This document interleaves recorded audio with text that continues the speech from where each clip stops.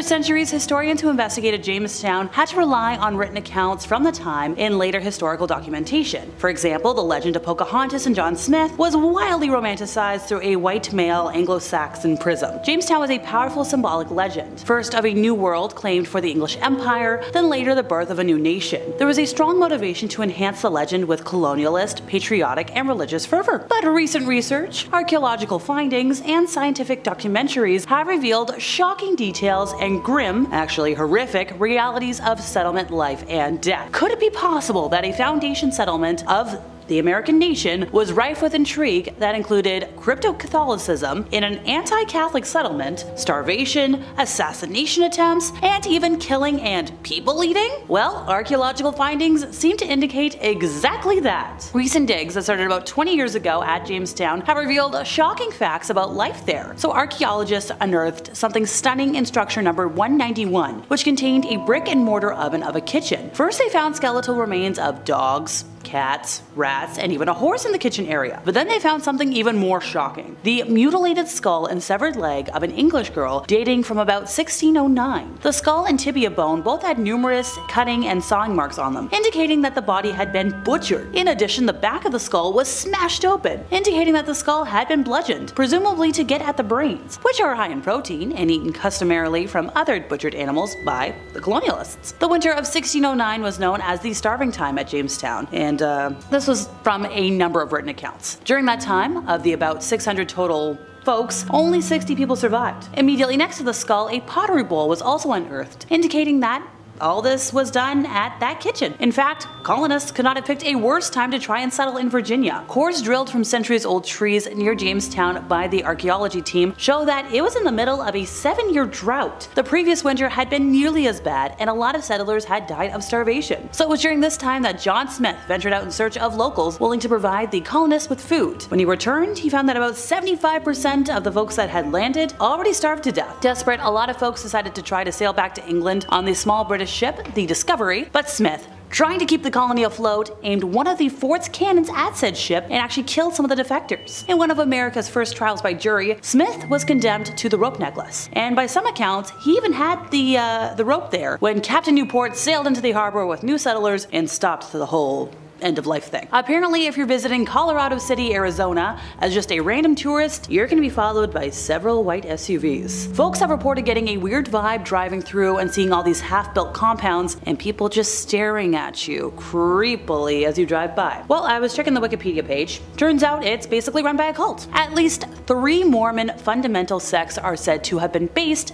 in this area. A majority of the residents and many local officials belong to the most prominent of these groups, the Fundamental Church of Jesus Christ of Latter-day Saints, whose corporation also owned much of the land within and around the town until state intervention in the 2000s. Direct quote, folks. A sect of Mormonism that broke off from the main church because they were excommunicated for refusing to renounce polygamy, because apparently the mainstream Mormons abandoned the practice. And they do a lot of horrible stuff. Men are not allowed to have intercourse with their wives, and the only people allowed to do so are seed bearers who essentially attack women. People have been kicked out and made homeless for simply disagreeing with the church leader. These folks have been accused of some really bad crimes we can't talk about, both in the US and in Canada. In January of 2004, local leader Warren Jeffs expelled a group of 20 men, including the mayor, and gave their wives and descendants to other men. Jeffs, now a convicted predator, stated he was acting on the orders of God, while the men expelled claimed they were being penalized for disagreeing with him. He was eventually placed on the FBI most wanted list, like the top 10, and arrested on August 28th of 2006. Most of the property in the town was owned by the United Effort Plan, a real estate trust of the FLDS, for short. In 2007, the state authorities began dismantling church ownership of the land, and the church retaliated and indoctrinated their followers against the state, believing they were being targeted because of their beliefs. So the followers became further and further secluded as a result. Remaining members refused to believe the charges against Jeffs, by the way. On April 6th of 2010, law enforcement officials in a nearby county of Arizona and Washington County of Utah served 5 search warrants seeking records from town officers. And these warrants were served on government officials and departments, including the town manager, as well as the only fire chief, which,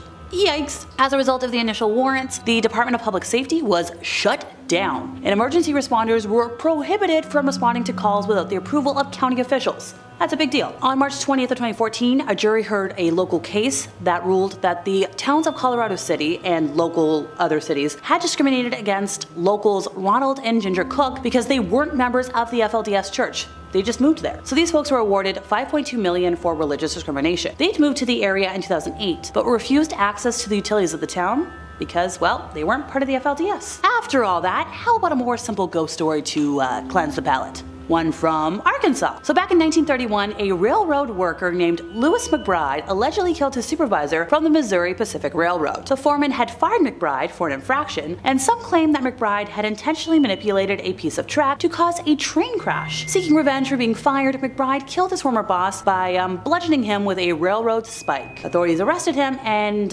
he went the way of electrocution. So not long after McBride's death, a mysterious moving light began appearing along the train tracks, far from the highway. People have witnessed it many times since, and even the TV show Unsolved Mysteries documented the phenomenon. Experts say that according to documentation in the local paper, which didn't give a date, but it was somewhere in 1932, there was a lot of reports of people seeing a light on the track. The story was that when they found one person, he had a lantern in his hand, and yeah, he got chased, and that was the end of his life. So the light, nowadays seen only at night, has been described as either a yellow, red, blue, or white glowing light. You would see this tiny light, said Bob Thompson, the local Historic Association president. What we saw was kind of a reddish golden light. Looked like someone had a baseball cap with a flashlight in it. Now Thompson said most of the time they would see the light and then would later vanish, but some folks have had more aggressive encounters. So what will scare you though is when it gets the size of a baseball cap, and sometimes you can see it swinging. Now it's not just coming at you, it's moving.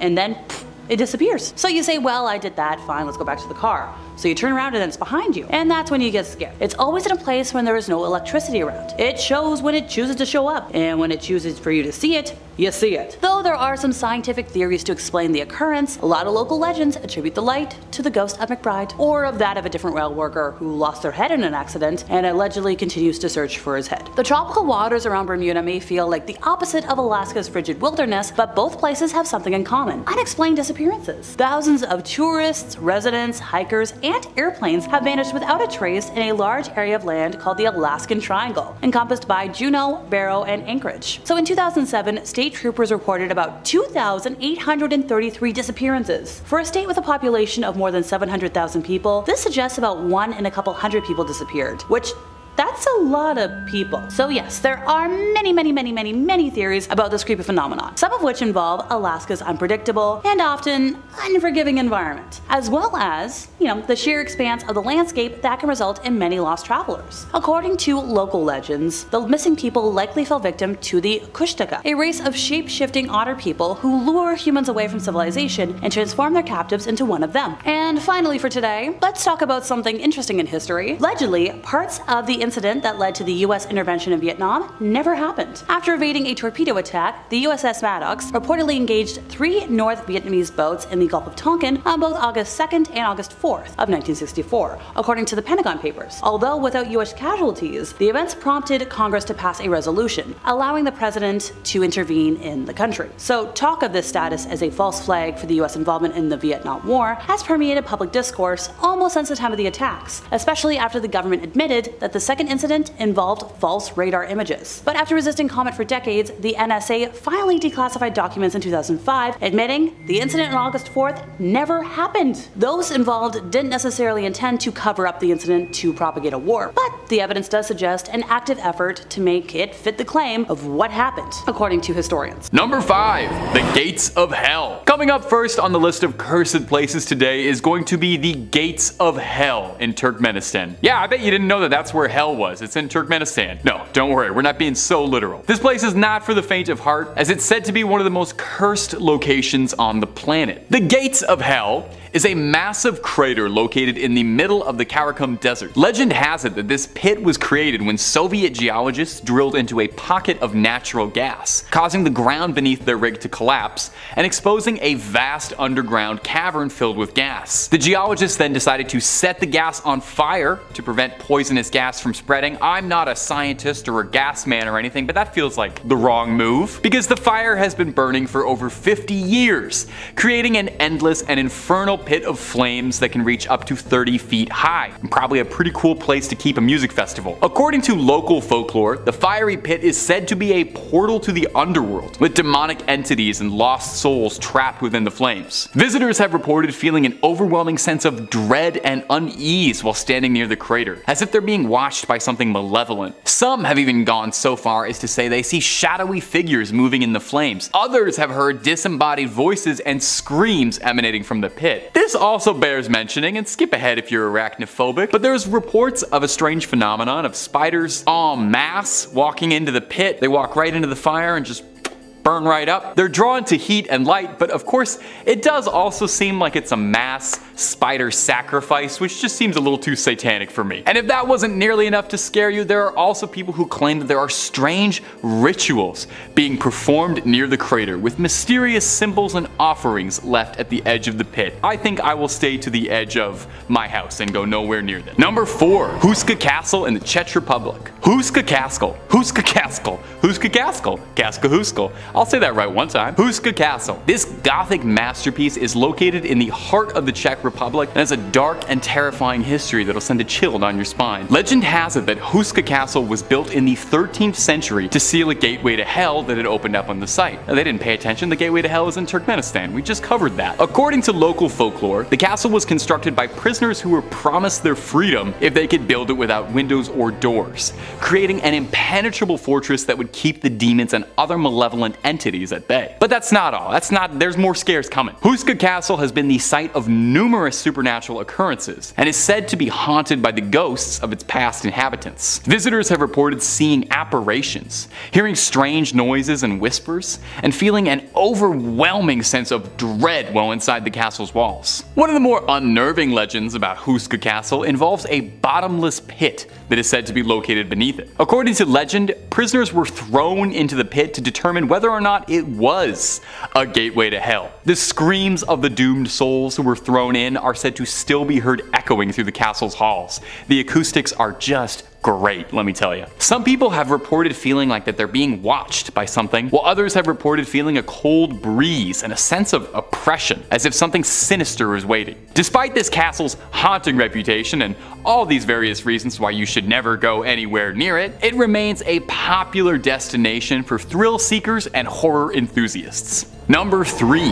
The Zone of Silence. Up next, we're going to be talking about the Zone of Silence, which is one of the most threatening names I've heard for a place in a while. It sounds like a place where like an evil emperor would send you to be punished. And in a sense, that could be considered true. It's a place where radio signals can't be received and compasses spin uncontrollably.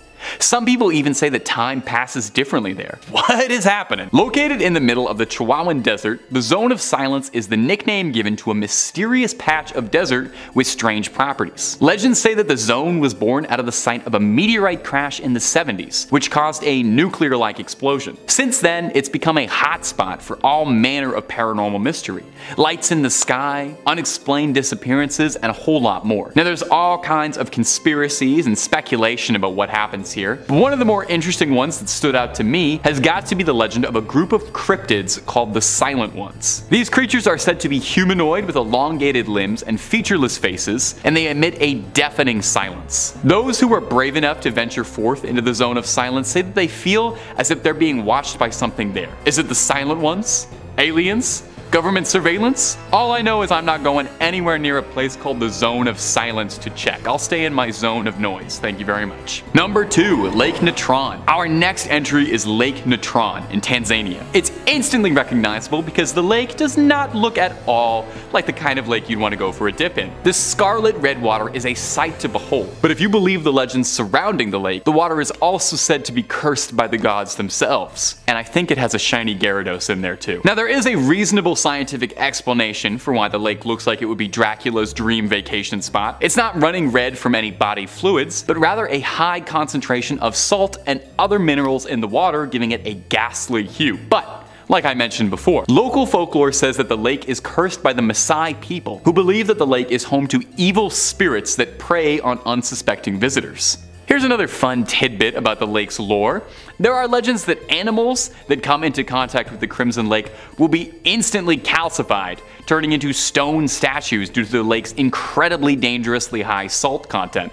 And I thought the Blizzard forums were salty. That's a little gamer joke for you. There are those who say a similar fate await humans, but so far as I know, I don't think anyone's tried. The lake is dangerous enough, what with being boiling hot as well. I don't think anyone's willing to dip a pinky toe in there just to see if it'll freeze. There's also been strange reports of strange lights and apparitions appearing around the lake, as if the spirits of the dead are rising up from its depths. Is it a gateway to the underworld? A melting pot between our world and theirs? And does red water taste differently? I feel like it might have, like, I don't know, maybe a raspberry or strawberry flavor. I'm not really willing to try, but let me know out there if anyone has. Number 1, Snake Island. Our final entry today is going to be the Isla de Quimada Grande, which is formerly dubbed as Snake Island, which really should tell you everything you need to know about this place. You cannot expect this to be welcoming. Traditionally, when places are named things like Snake Island, they're usually filled to bursting with snakes, or they're like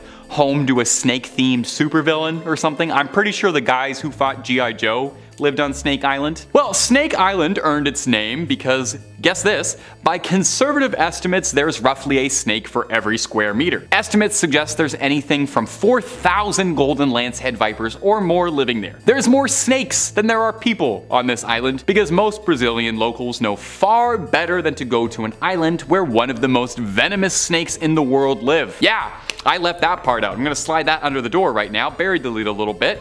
It's not just like garter snakes slithering about here. No. Isla de Quimada Grande is home to the golden lancehead, a beautiful creature in its own right, but one of the most lethal snakes on the planet. A bite from this snake can cause kidney damage, necrosis, brain hemorrhaging, venom poisoning, and internal intestinal damage. So yeah, maybe just leave them alone. Maybe. Even if for some bizarre reason you just absolutely love going to places you're not meant to, and you are just dying for a chance to go visit Toxic Snake Island, you're gonna run into a bit of trouble because it is quite literally forbidden. The Brazilian government strictly monitors those who travel to the island. Naval forces visit annually to maintain the lighthouse, and there is a small research station to study and analyze the local population, but all of these visits are accompanied by paramedics and trained doctors just in case any of the locals decide to say hello the only way they know how. And in a weird aside, am I the only one who thinks the golden lancehead is kind of cute in a weird way? I don't know, I kind of like snakes. I don't think I'd want one as a pet, but I don't know. These little danger noodles, they have very cute little eyes and adorable little beady things that I know would do unspeakable things to my body if I ever touched one. Number 5, Himuro Mansion. Up first on this list of haunting places in Japan is Himuro Mansion, an oft-repeated folk tale and Japanese urban legend that's told with a hushed whisper. It's one of the more famous urban legends of Japan and actually ended up inspiring the Fatal Frame series of horror video games, if you're a fan of those. The legend goes that the mansion once belonged to a wealthy and influential family. Noble and well-respected, people would speak of rumors of the family's involvement in the occult and their practice of sinister rituals. The most notorious one was known as the Strangling Ritual, which was performed every half-century to prevent an ages-old dark curse that would engulf the mansion and its inhabitants and spill out into the surrounding lands. This ritual involved selecting a young noble girl from a prestigious lineage. She was then known as the Rope Maiden, and I know what that name sounds like, but it's not for good reasons, trust me. The Rope Maiden on the day of the ritual would be tied and bound to 4 horses, and I promise you don't want to know what comes next, but you can probably imagine. The story goes that when it came time for the last ritual, the maiden was smitten with a member of the family who wanted to run away with her. The patriarch of the family raised his blade to the maiden and then on his own family, and finally himself. Himuro Mansion was abandoned and lost to time. Whether or not it still stands is even a dispute. The legends say that if you find Himuro Mansion and you take photos at it, you'll see the ghosts of all the Rope Maidens of past. This legend is what directly inspired the Fatal Frame series of horror video games, which all revolve around using a camera to take pictures of ghosts in abandoned mansions. So you can see where that idea turned into the final project. They're one of the most terrifying games I've ever played, and if you've never played one, I definitely recommend, especially if you're a fan of Japanese urban legends. And I assume you are, so why you're watching this video. But if you're looking for more Japanese urban legends, or heck, any urban legend around the globe, Top 5 Scary has all of that and then some. In fact, if you can think it up, we've probably done a video or 2 or 3 on it. So hit subscribe, please make sure you hit that bell as well, and would you kindly do that at the end of this video, because I got 4 more scary Japanese urban legends coming for you right now. Number 4, Hirosaki Castle. Coming up next on our list of hot spots to avoid is Hirosaki Castle. It's located in Aomori Prefecture, and it has a history steeped in darkness and ghostly legends. This beautiful castle, surrounded by cherry blossom trees, holds secrets that whisper through its corridors and send shivers down the spines of those who dare to explore. The legends say that Hirosaki Castle is haunted by the tormented spirit of a young maid named Oshichi. In the feudal era, Oshichi served as a maid in the castle's quarters, where she fell deeply in love with a samurai. However, this forbidden love was discovered, and Oshichi's lover was punished and executed for the simple crime of love. Consumed by grief and longing, Oshichi's heart turned to darkness. On the night he was to be executed, she set the castle ablaze. She had such a lust for revenge. Who perished in that castle? Countless lives burned away that day, trapped in the inferno she caused. Tragically, Oshichi herself would be lost to the flame as well, as the castle burned to the ground. Since then, the spirit of Oshichi is said to haunt Hirosaki Castle, seeking solace and eternal reunion with her lost love. Visitors have reported encountering her ghostly figure, a pale and ethereal apparition clad in tattered robes wandering the castle's grounds. Her mournful wails piercing the silence of the night, echoing the empty halls, leaving those who hear it trembling with fear. Now, souls far braver than I have ventured into the castle's depths and have experienced chilling things. Sounds of footsteps that appear to be coming from nowhere but following them, a cold gust of wind that tickles the back of their necks, and an overwhelming feeling of being unwatched by unseen eyes. Shadowy figures flickering in the corner of your vision. Some visitors have even claimed to witness the sight of flames dancing in empty rooms, a ghostly reminder of the tragedy that unfolded centuries ago. I'm certainly not brave enough to visit Hirosaki Castle, but if you are, definitely check it out. I just recommend you know exactly where the fire exits are before you go, just in case. If it happened once, it might happen again. That's all I'm saying. Number 3, Himeji Castle and Okiku's Well. Himeji Castle. It's a majestic fortress located in Himeji City. Despite the castle's outward beauty, it hides a dark legend centered around a cursed well, so infamous that it's inspired countless folk tales and the iconic Japanese horror classic Ringu. The legend revolves around a girl named Okiku, who served in Himeji Castle during the feudal era. Okiku possessed a great beauty and caught the attention of a samurai lord. She rejected his advances due to her loyalty to another samurai. Enraged by this rejection, the lord framed Okiku for a crime and accused her of stealing one of 10 precious family heirloom plates. Okiku knew she was innocent, and thus she refused to confess to the crime. The lord was a sadist and treated Okiku with cruel impunity. He tormented her, subjecting her to unspeakable acts, things better left said in polite company like my YouTube friends. Determined to get her to confess to this false crime, he cast her into a well where she would fall to her death. This well is now known as Okiku's Well, and it's become a place of dread and sorrow. Do not drink anything that comes out of this thing, because it's said that Okiku's ghost emerges from the well, counting the plates repeatedly in a desperate attempt to prove her innocence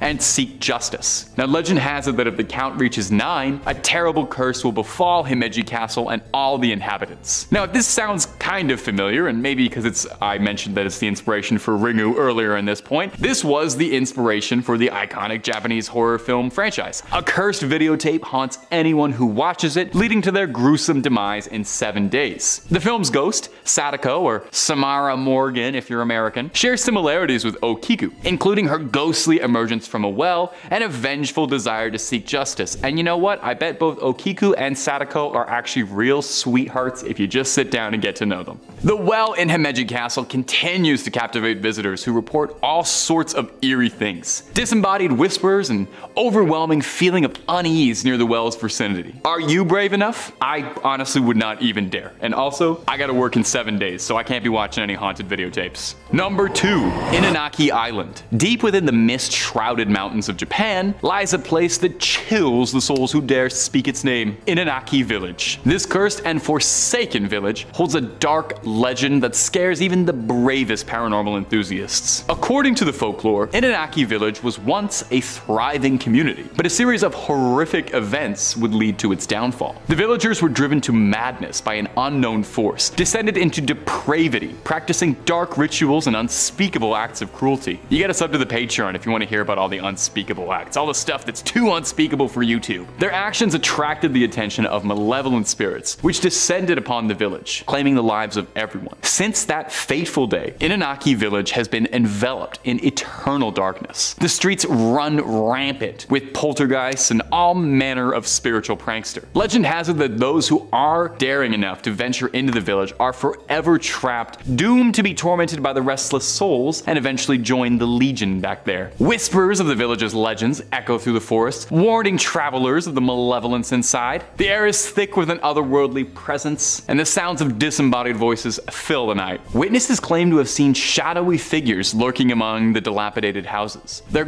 eyes filled with anger. It's said to be a place where time stands still, macabre secrets locked away from the world. Now, those who have entered its boundaries report all these things like sudden drops in temperature, a feeling of being watched, scratches appearing on their bodies. The anguished cries of the torment souls who met their gruesome fate reverberate through the darkness. Inanaki Village stands as a reminder of the depths of human darkness and the consequences that follow, and it serves as a warning for those who hear its name. I personally probably wouldn't go, but I recommend you might, and hey, if nobody's living there except ghosts, I'm willing to bet you can probably get an amazing deal on a 1-bedroom there. Might be worth looking into investing. Number 1, Hashima Island. And finally, we've come to our conclusion with Japan's Hashima Island, which is commonly known as Gunkanjima Battleship Island, is a small abandoned island located approximately 15 kilometers off the coast of Nagasaki. The island's most distinctive feature that you'll recognize is that it looks like a battleship, hence the nickname Battleship Island. It's not just because they love the Milton Bradley Company over there. Hashima Island was once a thriving coal mining community during Japan's industrialization period. In the early 20th century, Mitsubishi developed the island to extract coal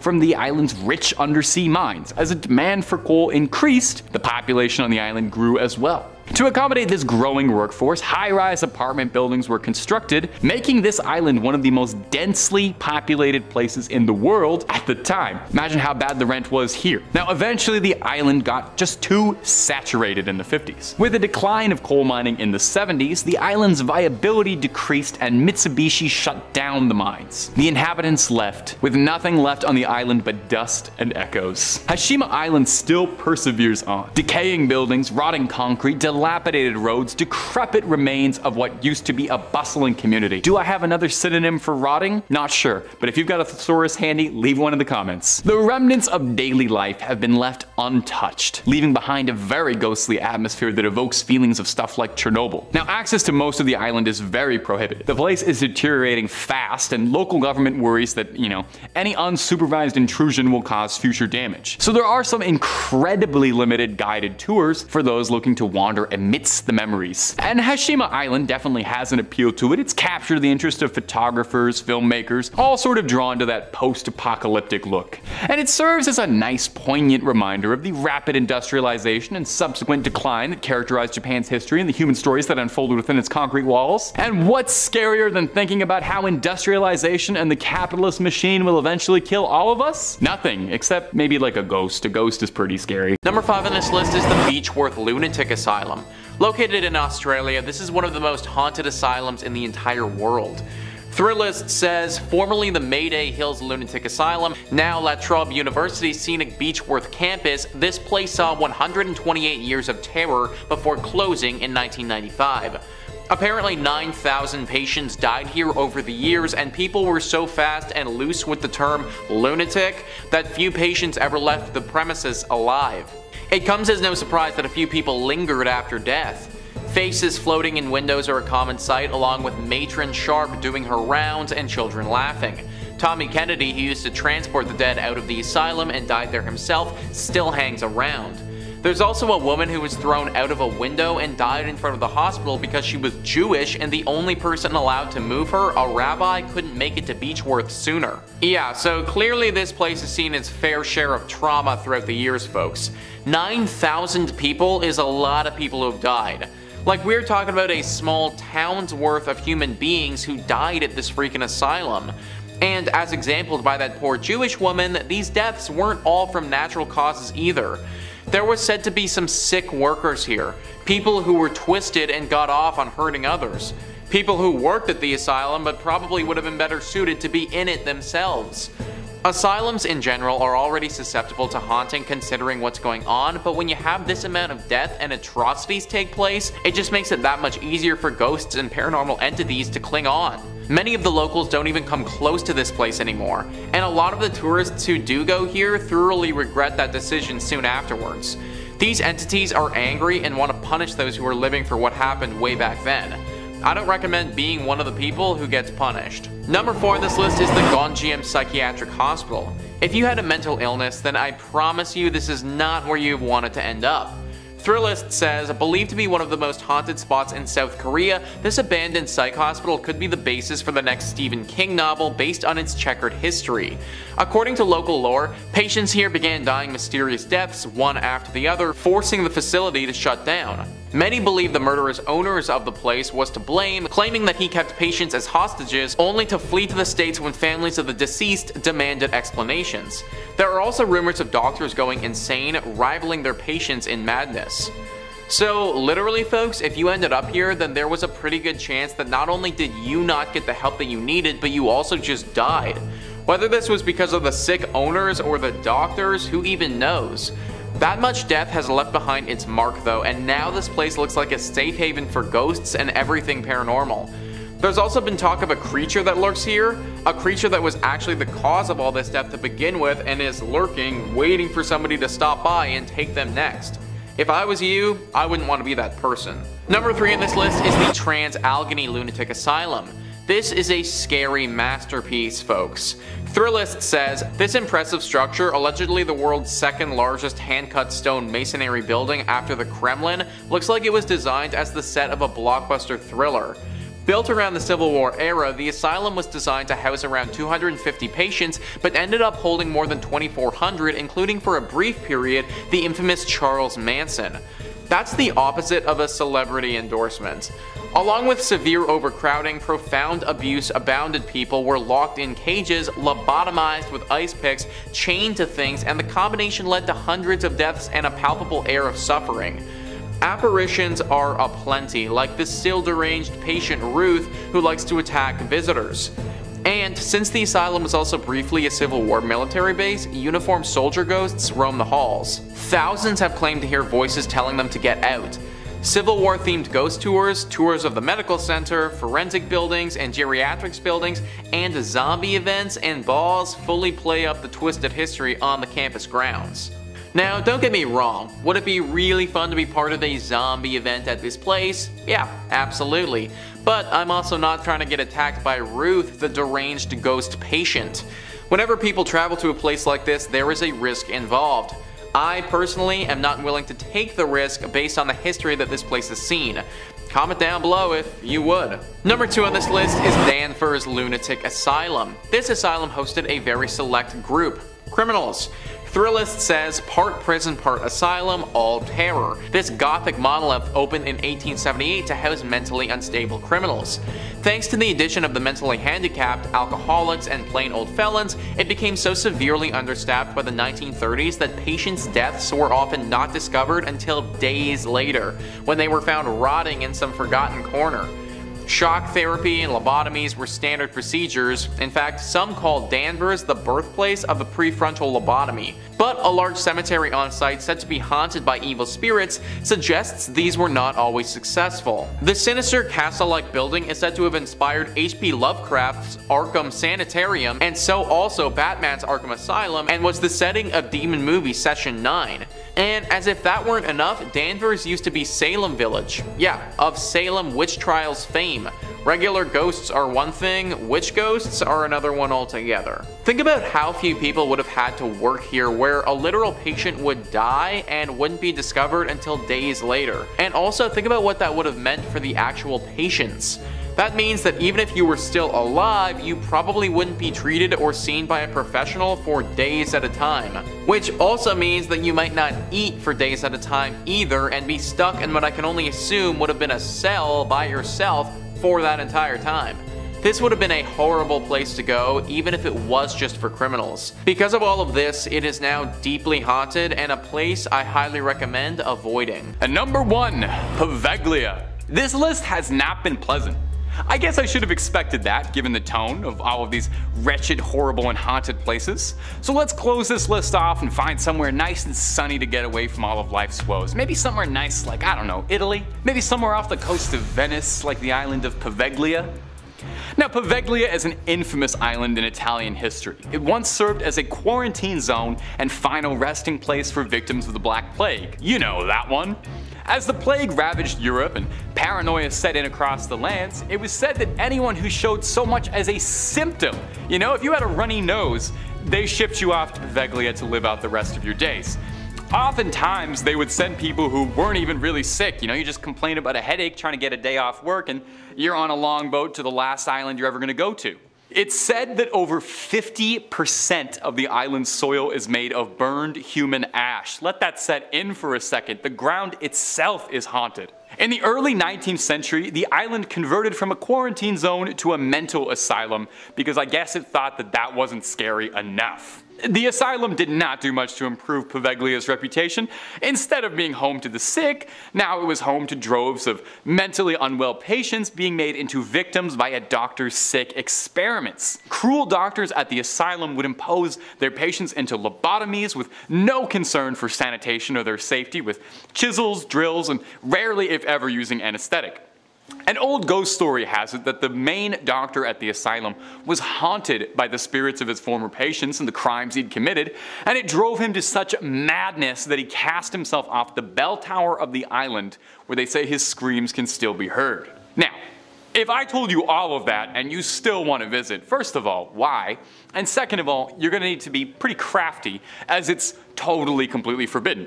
You will be pressed to the fullest extent of the law if you're caught trespassing, not even remotely worth the risk if you ask me. At best, you get arrested. At worst, haunted for the rest of your days. And that's about all she wrote for this one, my ghouls and goblins. Thanks so much for watching. Creep on creeping on, and I'll see you in the next one, provided I'm not being possessed by a malevolent spirit. Take it easy. Number 5 on this list is Pink Place Market.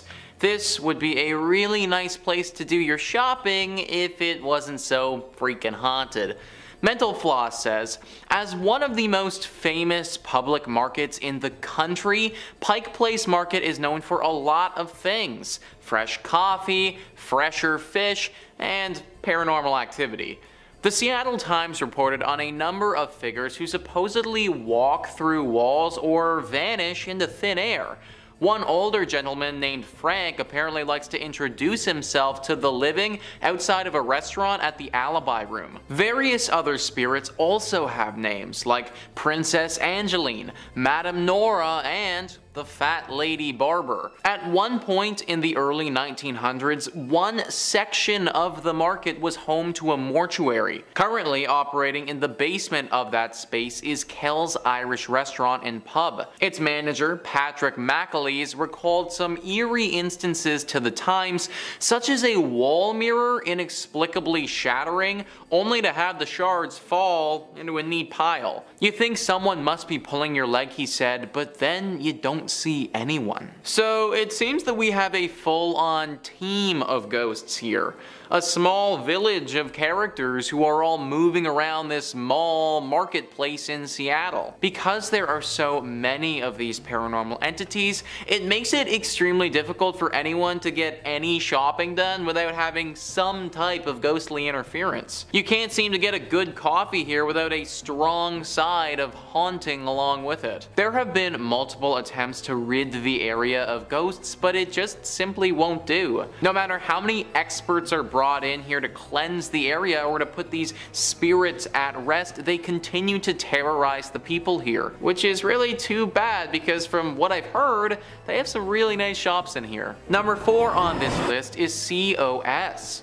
So this is a big store in New York that has quite the haunted and terrifying history to it. Mental Floss says, New Yorkers can brush elbows with a ghost while doing some light shopping in Soho. The legend dates back to 1799 when Gulielma Elmore Sands tried to elope with her fellow boarding house tenant Levi Weeks. 11 days later, her body was found at the bottom of the well in Lispenard's Meadows, which is now 129 Spring Street. Since 2014, it's been the site of a COS retail store. Levi was arrested, tried, and acquitted in the first major murder trial in America that was fully recorded by a court stenographer. His attorneys, Alexander Hamilton and Aaron Burr. But Sands Ghosts is said to roam the area, a warning to other girls who might try to run off with their lovers. Curious shoppers can still see the well in COS. Just head to the back of the men's department in the basement. Okay, so I have a few questions with this one. Why, after someone was literally murdered here, do we still have this death well in this store? And also, what is a well doing in a store in the first place?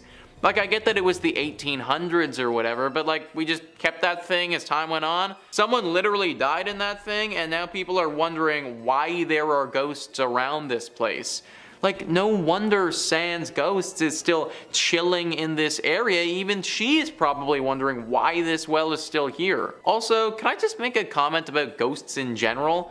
I get that they want to warn us about stuff and all of that, but like, why can't they just leave us a nice note or, I don't know, sit down and have a conversation?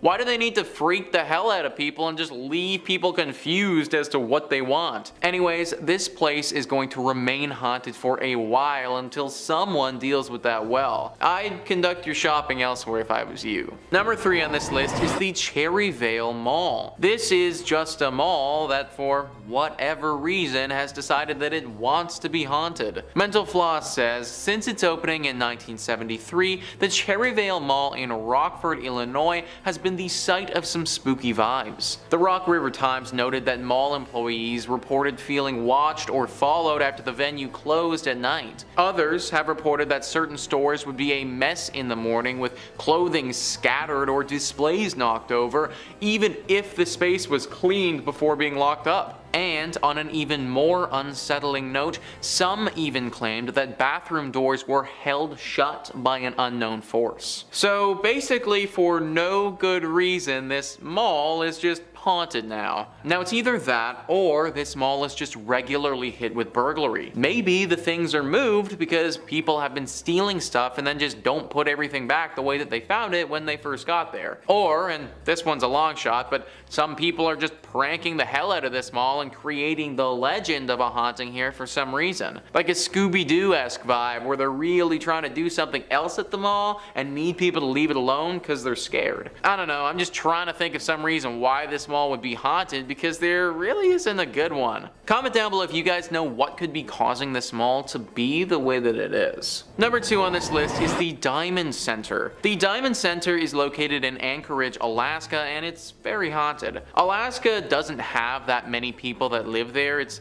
the largest state in America, and yet it has less than 1 million residents, which just makes what they did with this mall so much more disrespectful. A golden rule of thumb is do not build big stuff on top of ancient Native American burial sites.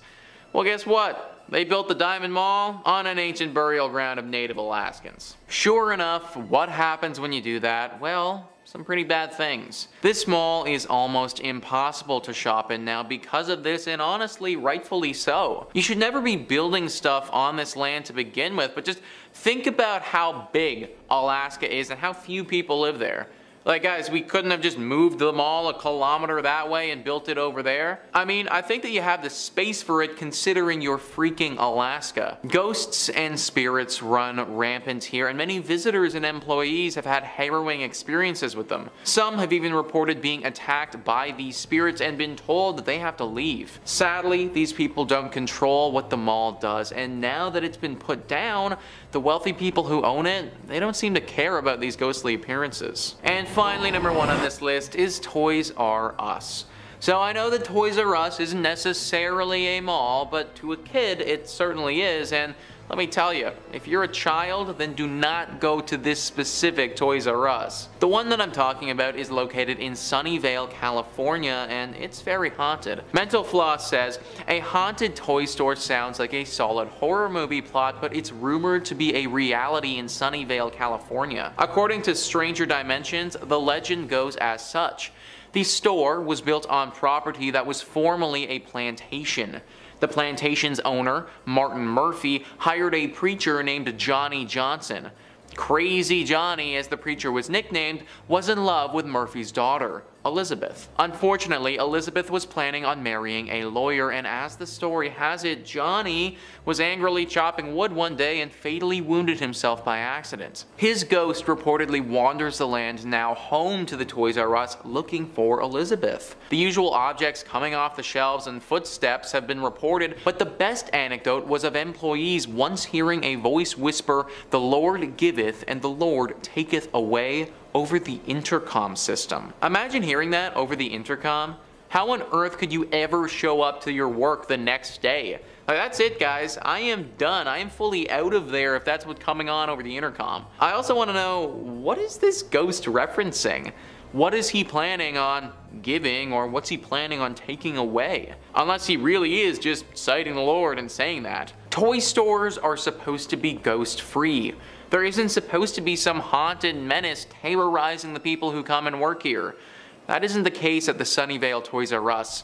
And that's why I'd be buying my toys elsewhere if I was you. In at number 5, we have Batstow Village in New Jersey. Located in New Jersey, Batstow Village is a historic community centered around the Batstow Iron Works. The site was ideal for ironwork because there was water for mills, abundant wood for charcoal, and naturally occurring bog iron. The well-preserved and lovingly restored village dates back to 1766. As the operation of ironwork grew, so did the village. There were mills, cottages, and over 3 dozen structures and buildings still remain, many from the early 1800s. But by mid-1800s, iron production declined due to the discovery of coal ore. As the need for iron declined, then glassmaking was pursued by the town, but at that point the population already started to dwindle. When Joseph Wharton purchased the property, he primarily focused on forestry and agricultural endeavors. After Joseph Wharton passed in 1909, the property was managed by a trust. The state of New Jersey began buying the land in the 1950s. The last resident to leave the town left in 1936, but not before strange disappearances occurred. According to local legend and a bunch of conspiracy theorists, Ong's Hat offers a portal to a different dimension. In the 1970s, a few professors from Princeton fled there after being mocked by their quantum physics theories. This was when they claimed to have discovered interdimensional travel. According to other local legends, the devil is the 13th born son of the Leeds, the first inhabitants of New Jersey. Mother Leeds gave birth to a healthy baby, who within minutes transformed into this beast. This old ghost town is said to be a hotspot for the Jersey Devil activity, and in the last 50 years there have been numerous reports and encounters with the beast in this area. Some of these encounters include strange tracks along with hearing screams just outside of the village. One sighting of the Jersey Devil comes from a group that saw the creatures crossing the street in front of them. When visiting the village, some say you can feel his presence as if he's walking right behind you. In at number 4, we have Bodie, California. Located up in the Bodie Hills in Mono County, California, near Yosemite, in 1859, 4 miners found a good place to look for gold in the hills near the California-Nevada border. Bodie died in a blizzard not long after, but a small mining town sprung up at their camp. The town was home to 10,000 people. Bodie was a mining camp in 1859 where people had seen gold in its hills. Eventually it turned into a well-populated town. Though like most mining towns, it saw its peaks, its losses, and then its decline. Fast forward to 1962 and the town would be fully abandoned. Although it already showed signs of decline with dwindling dwindling numbers at the start of the 20th century, a series of fires forced the last remaining residents to flee the town, leaving it almost exactly as it was in the early 1900s. With the dinner tables still set, shops are still stocked with supplies, and restaurants are still poised to serve long-forgotten meals. Today, the 110 silent buildings sit spaced out for traffic and people that aren't there. Buildings such as a barbershop, a church, a mill, a morgue, and a leaning hotel are held up by a beam and have been left untouched for 100 years. Though it has been left abandoned for years, some of the buildings are in a crumbling state of decay, while others stand strong, full of their original items but long devoid of their owners. There were also 60 saloons and thus a fair amount of danger. People were robbed and crimes occurred quite often, though the curse of Bodie has nothing to do with the fires or the shootings. It started because people started taking artifacts from abandoned buildings. They take weather-worn shoes or pieces of glass from shattered windows. Somebody once ran off with a piano. Those items may seem like they have no value, but all objects carry equal significance in telling the story of Bodie. Thus, the curse of Bodie emerged: if you take something from Bodie, bad luck will come around to get you. Because of the rumor spreading of a curse, people who stole items would send them back, often including heartfelt apology letters, explaining that they didn't expect their fish to pass or their romantic life to fail from stealing from Bodie. In at number 3, we have Terlingua in Texas. The town of Terlingua, Texas was once a bustling mining town full of life, wealth, and promise. Today, it's a ghost town with abandoned mine shafts, a general store, an old jail, a church, and multiple ghost houses. Terlingua became of interest to local miners in the late 1800s when they discovered cinnabar, a red mercury sulfide. A man by the name of Jack Dawson discovered that mercury could be extracted from the cinnabar, and by 1900 there were 4 mining companies in the area with a population of over 2,000 people. The Chisos Mining Company owned the entire town of Terlingua, and at one point they built a general store, a post office, a hotel, a school, a theatre, and even a telephone service. Though conditions in the mine were tough, with the 7-day work week being the standard, working long days in the desert heat led many miners to lose their lives in the mines. To make matters worse, the Chisos Mining Company even paid their workers in coupons, which could only be spent at the company-owned store. The decline started once the mines dried up. Companies left and the people left with them. One of the scariest parts of the town is the church, which sits on the hill above the ghost town. One quote says, "As we approached the church, the door opened all by itself. Inside the church, visitors report an eerie feeling when entering the church. Moreover, several others report experiencing blackouts, blurred vision, and even hallucinations while exploring the abandoned town." Researchers theorize that this is due to low-frequency sound waves in the area that are able to alter people's perceptions of the things around them, and as well as disorient them. In at number 2, we have Ludlow, Colorado. Located about 12 miles north of Trinidad, Ludlow, Colorado is a ghost town known for an infamous event in 1914. A former mining camp, it was the location of the Ludlow Massacre. Beginning in 1910, the resident coal miners grew unhappy over their dangerous working conditions and began to debate a strike. By 1913, a strike had begun, much to the dismay of owner John B. Rockefeller. On April 20th, 1914, there was a massacre in Ludlow, where the Colorado National Guard and Colorado Fuel and Iron Company guards attacked miners, burning their tents to the ground. Known as the Ludlow Massacre, 25 people lost their lives. The massacre was the height of the Colorado Coalfield War, which began a year earlier in 1913. 2 coal mining counties, Las Animas and Huerfano, were the centers of the conflict. The United Mine Workers of America led the strike against the Colorado Fuel and Iron, owned by Rockefeller. They were upset over the horrible working conditions. Both parties led attacks back and forth over the years. Today, the old company town of Ludlow still stands as a ghost town, and the site of the tent city is also kept reserved, now under the care of the United Mine Workers of America. A monument to the deceased was also built by the Union at the site. In addition, the cellar where so many innocents perished is still in place. The doorway can still be seen and the dark depths of the pit can still be viewed. Though this isn't recommended, as many people who visit the abandoned ghost town report a strange feeling when looking through the doorway, and even worse, possible whispers around them with an unexplainable source. And finally, in at number 1, we have Helltown, Ohio. The abandoned town known as Helltown can be found in the Cuyahoga Valley in Ohio. Thus, it's an eerie, deserted town known by locals to be haunted. No people live in the area anymore, though there are still remnants of the lives of former residents left behind. The whole town is surrounded by hazardous roads that seemingly lead to nowhere. Locals believe this was done to confuse any wandering explorers. But the Helltown Church seems to have inspired the town's ominous name. The tiny white church is in the center of Helltown and is central to all local theories. Some say the church was a place of worship for practicing Satanists who still lurk around the closed-off roads, hoping to recruit unwelcome visitors. Others believe the town was evacuated after a chemical spill that resulted in bizarre mutations of the residents and animal population. The legend of the Peninsula Python stems from this theory. There even sits an abandoned school bus in the town with legends of its own. The story goes that the bus was carrying a group of high school students who were going to one of the ski resorts near Boston when an elderly woman flagged down the bus. She was in a panicked state and explained that there was a young boy in her house who was seriously hurt. The bus driver, in an attempt to help, turned down her driveway and drove into the woods hoping to help the boy. When the bus approached the house, Satan worshippers swarmed it and sacrificed all those on board. The bus sat back there for over 30 years, standing as a warning to all who decide to venture into Helltown. A local paranormal investigator set out to research the abandoned town, and to his surprise, what he discovered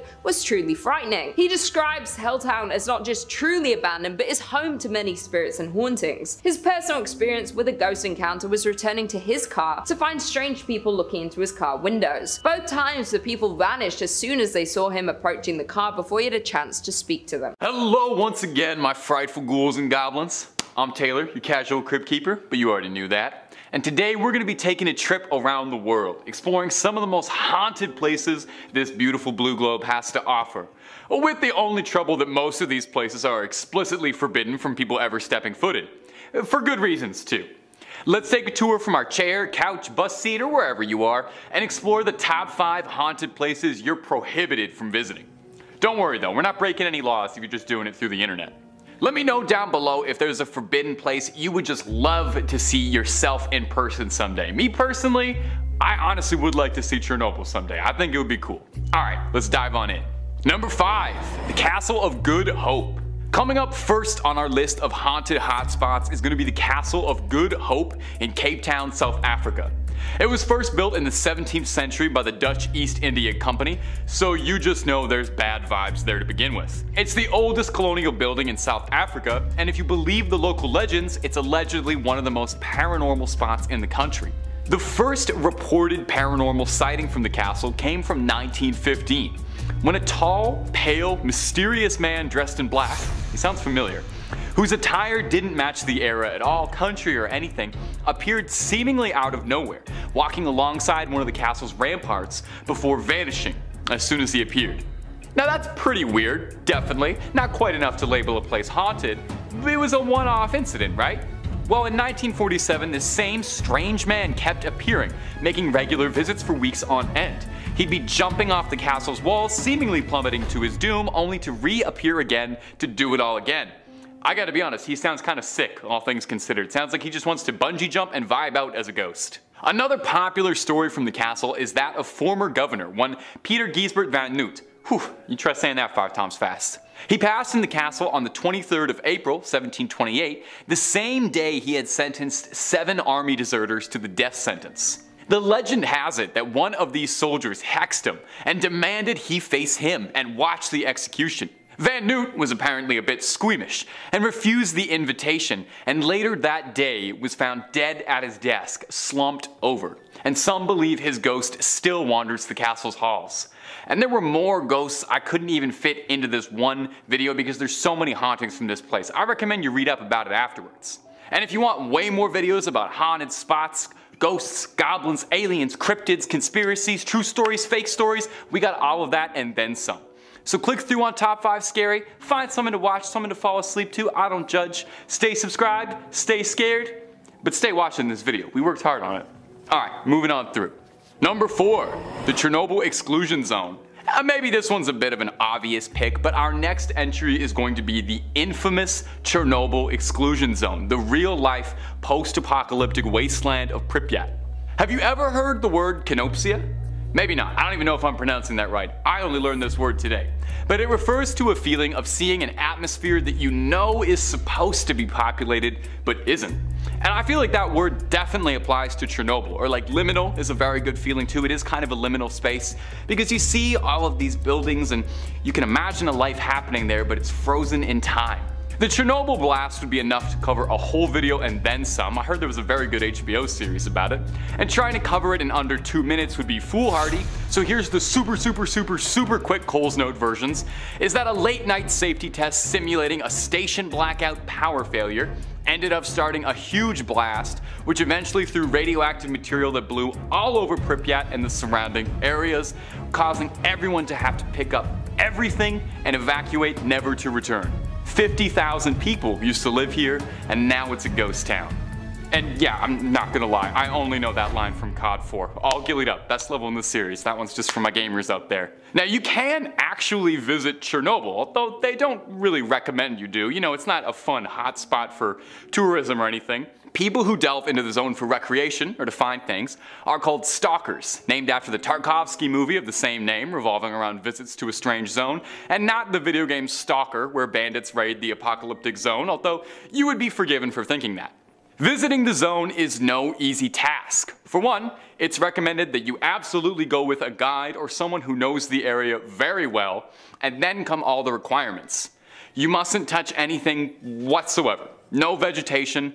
There are wild dogs that live in Chernobyl, and they're very cute, but you can't touch them at all because there could be traces of radiation in their fur. You have to wear an outfit that covers as much as possible. Big boots, you know, don't show up in your Sunners and flip-flops. They recommend wearing a mask too to avoid inhaling any dust or, you know, any of the radioactive particles that could still be floating around in the air. Real life radiation, not half as fun as the comic books. You are very unlikely to come out of here with any web slinging superpowers. More likely just gonna have a bad cough and, you know, your family's gonna get real sad. You're asked not to enter any buildings because some are so degraded that they could collapse literally at any minute with the wrong pressure applied somewhere, and then you're just another tragedy. Now, I've never been, but from pictures, Chernobyl genuinely seems unreal, like it's not part of the world, you know? It seems like it's something out of a movie or a video game, but it's this harrowing, soul-crushing reflection of our reality, a stark warning on the dangers of nuclear power, and a grim reminder that your life as you know it can be upended forever in but a moment. Number 3. Mausoleum of the first Qin Emperor, Qin Shi Huang. The tomb of former Emperor of China, Qin Shi Huang, is notable for many reasons. Maybe it was because in 1974, when farmers from the Shaanxi province were digging a well, they discovered hundreds upon hundreds of terracotta soldiers, complete with horses, chariots, officers, infantry, a court, I think even some bears, oh my. They discovered one of the world's greatest archaeological wonders. 2,000 terracotta soldiers in Qin Shi Huang's tomb. The tomb was built like this basically to serve as history's most impressive flex. Qin Shi Huang wanted to make it good and clear that even in death, he held more might and more power than anyone could ever imagine. You know that saying, you can't take it with you? Well, he wanted to take it with him. He wanted his own army to serve him in the afterlife. The wild part about this is we don't even know how far it goes, since it still hasn't fully been uncovered, even all these years later. Those thousands of terracotta soldiers might just be the first wave of guys. While he reigned, Qin Shi Huang wanted to make very sure that his tomb was a good approximation of his legacy, so thousands of laborers worked tirelessly for decades to create an emperor's tomb. They think that 700,000 laborers worked on this for 40 years. That's already unbelievable, but Qin Shi Huang only even lived to be 49, so good thing they got that done in time, eh? Qin Shi Huang himself is buried beneath an enormous pyramid mound that stands a good distance away from the rest of the tomb. Now here's where the haunted part starts to come in. According to historians, this central tomb contains treasures and wondrous objects he attained during his life, including a flowing river of pure mercury, which doesn't really sound like the greatest idea, but back then they thought that made you immortal. Soil testing the nearby areas does have elevated levels of mercury, so that might actually be true. No one is too eager to check though, since it sounds like Qin Shi Huang kitted this place out to keep any would-be Nathan Drakes or Lara Crofts from raiding this uncharted tomb. It's said that it's got ancient ballistas and all sorts of traps like mechanisms that'll fire arrows at potential grave robbers, and hey, that mercury vapor probably isn't doing you any favors, so don't try to breathe that in. In any case, the Chinese government has been in no rush to explore what's down there. It's best to let the sleeping dead lie, especially when the sleeping dead has thousands of personal bodyguards, and it's probably haunted, let's be real. Number 2. Snake Island. Our next entry, Isla de Quimada Grande, is formally dubbed as Snake Island, which really should tell you right off the bat that whatever I'm about to describe is not a friendly place. Traditionally, places are only named things like Snake Island if they're like, filled to bursting with snakes, or if they're home to like a snake-themed supervillain or something. I'm pretty sure the guys who fought G.I. Joe lived on Snake Island. Anyway, Snake Island is called that because by conservative estimates, there's roughly a snake for every square meter of the island, meaning there's anywhere from 4,000 golden lancehead vipers or more living there. There's more snakes than there are people, and that's because most Brazilian locals know way better than to go to an island where one of the most venomous snakes on the planet live. Yeah, I left that part out. Well, I'm talking about it now. It's not just like garter snakes slithering about here. Isla de Quimada Grande is home to the golden lancehead, a beautiful creature in its own right that just happens to be one of the most lethal bites to humans. A bite from this snake can cause, let's list off some fun side effects: kidney damage, necrosis, brain hemorrhaging, venom poisoning, and oh, my favorite, internal intestinal damage. So just leave them alone. Even if for some bizarre reason I've told you all of that and you just love going to places you're not meant to and you're just dying for a chance to go visit venomous Snake Island, you are going to run into a bit of trouble because it's literally forbidden. The Brazilian government strictly monitors those who travel. Naval forces do visit annually to maintain the lighthouse, and there's a research station to study and analyze the local population, but all of these visits are accompanied by paramedics and trained doctors, just in case any of the locals decide to say hello the only way they know how. Am I the only one who thinks the golden lancehead is kind of cute, like in a little weird way? I don't want one as a pet, but I don't know, I think these danger noodles have very cute little eyes, but maybe that's just one of my red flags. And finally, number 1 on this list is the Waverly Hills Sanatorium. This is an asylum that I've talked about a few times on this channel before, which speaks to how haunted it actually is. Thrillist says, with an alleged 63,000 deaths taking place inside its walls, this place is up to its eyeballs in spirits, not surprisingly topping lists of America's most haunted spots. Originally built as a tuberculosis hospital in 1910, the building saw many die from the disease, but tales of mistreatment and dubious human experimentation trickled out, and patients left the premises in what was known as the death tunnel or body chute. Apparitions including Timmy, a boy who likes to play with rubber balls who's been caught on tape, the nurse who hanged herself in room 502, another nurse who fell from the same room's window, and scattered screams and footsteps have all been seen. 63,000 deaths. And here we were thinking that the 9,000 in the other place was bad, here's 63,000 more.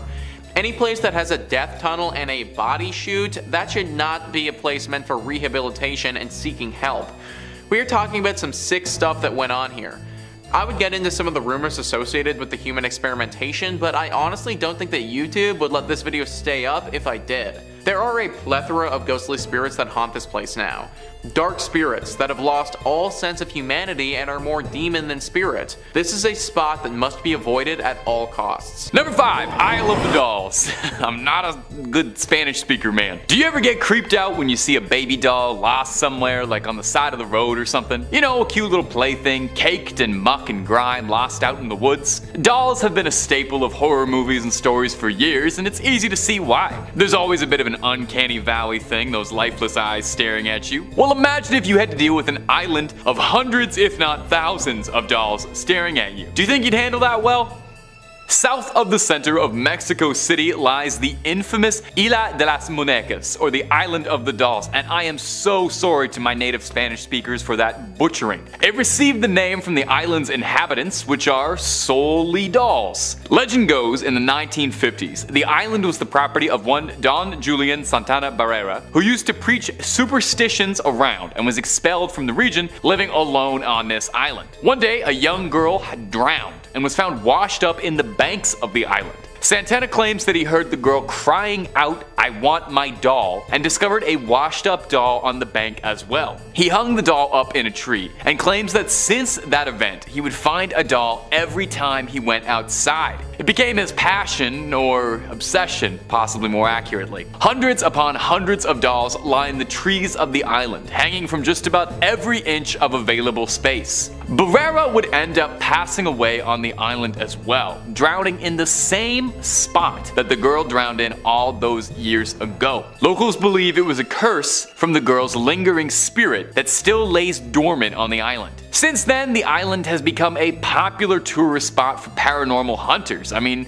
look at the place. I didn't even need to tell you a backstory for you to surmise that this is probably a haunted island. It's only accessible via a boat ride, and some guides will actually outright refuse to take you to the Island of the Dolls for fear of cursing. If you do go, I don't know, bring a doll, maybe. Probably couldn't hurt. Just don't take any, okay? This is one of those things where you take only pictures, leave only footprints, and maybe leave a haunted doll as well. And if you're looking to go on a vacation without even leaving your home, Top 5 Scary has tons of videos of cursed places, ghost sightings, aliens, cryptids, true crime, basically anything spooky you can think of, we've done a video on it. Click through the archives, stay subscribed, and stay scared, more importantly. Okay, but let's keep going. We got a whole lot more video to go. Number 4. The Waverly Hills Sanatorium. The Waverly Hills Sanatorium has had a real storied history as far as a building goes. It began its life as a hospital, eventually became a nursing home, and now is considered one of the most haunted spots in the United States. Quite the resume. It first opened in Louisville, Kentucky in the year 1910 to treat new incoming tuberculosis patients. That year, a recently built hospital had moved all of their TB patients over to the sanatorium, who had to put up tents to accommodate all of their new guests. The sanitarium housed thousands of patients over the years before the hospital would close to convert into that nursing home in 1961. Now, the estimates may vary because there's not a lot written down, but the estimates say that as many as 64,000 people died inside the sanatorium. 64,000! That is insane! Now, if you've played Red Dead Redemption, I don't need to tell you how bad tuberculosis is. It used to be dubbed the White Plague for its high mortality rate, before more advanced treatments became commonplace in curing the illness in the late 40s. So around the time of the sanatorium, it was mostly a death sentence. So is it any surprise that Waverly is said to contain lost, tormented souls unable to move forward?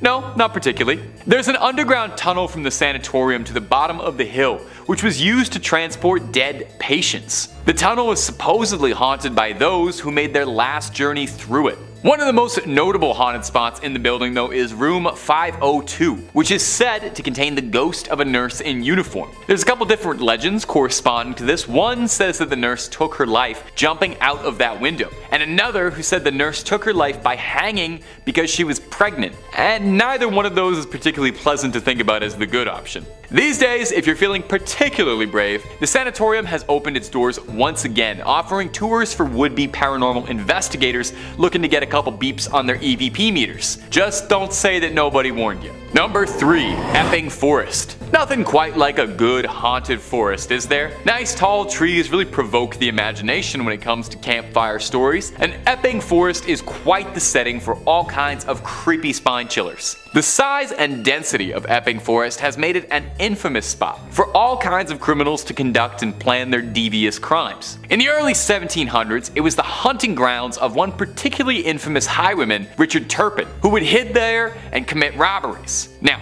since then, more than a dozen bodies have been found, all in disgusting, horrifying conditions since the 1960s. So these spooky woods have become home to all manner of urban legend and hearsay about the crimes that have taken place here. It's developed a real rep for spooky, inexplicable noises and sights, including ghastly apparitions, with some claiming that the ghost of Turpin, the infamous bandit, still resides in the woods. Robbing other ghosts, I guess? God, imagine ghost on ghost crime. We need to do something about that. Ghostbusters, maybe. There's a legend that says that if you drive to Hangman's Hill and park your car in neutral, that your car will be slowly pulled uphill, drawn spiritually to a tree that once hung 3 witches on it, which was later cursed.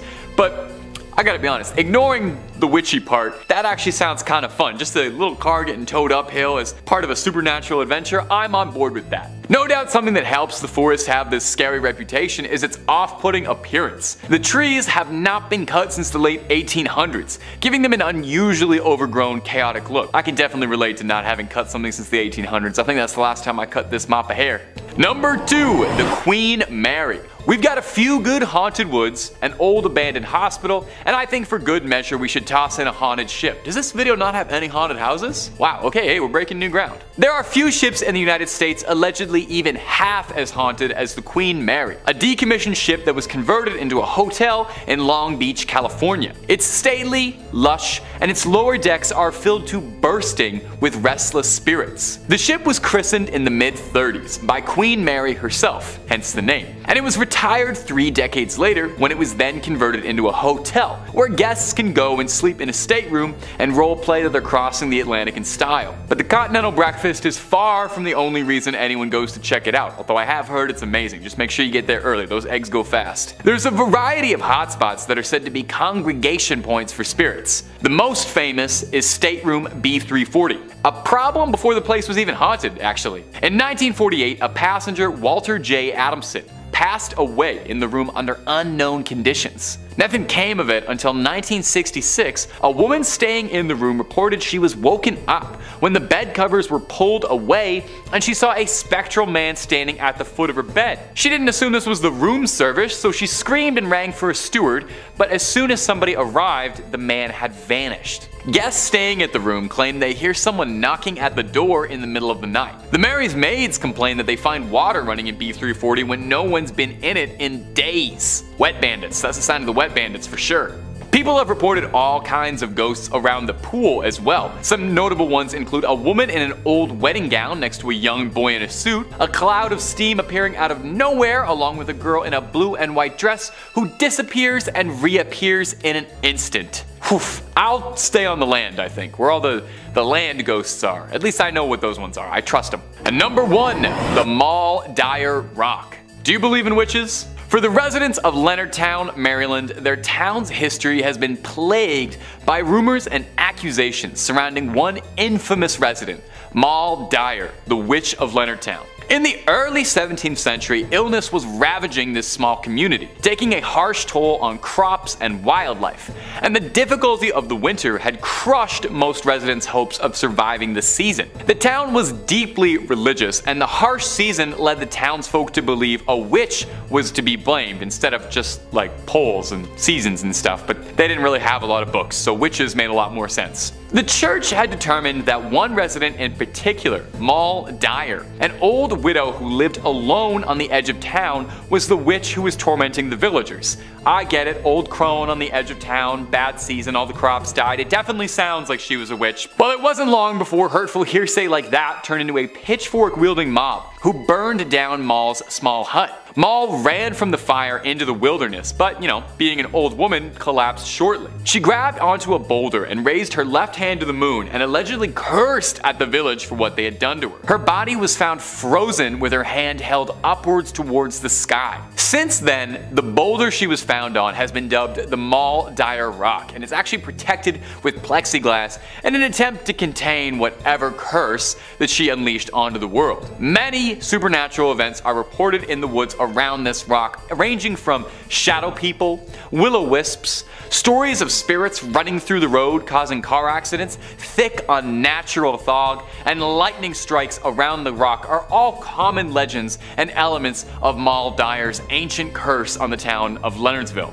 Now, some fun little trivia for some horror movie fans out there. The story of Mal Dyer served as one of the inspirations for the titular character in the cult classic horror flick Blair Witch Project, about a spooky witch who got isolated in the woods. So if you're ever visiting Maryland and you want to see Mal Dyer's Rock, make sure to bring the video camera, shake it all up a bunch, because if you play your cards right, that's a 3-picture deal and a whole movie franchise. Number 5 on this list is Pink Place Market.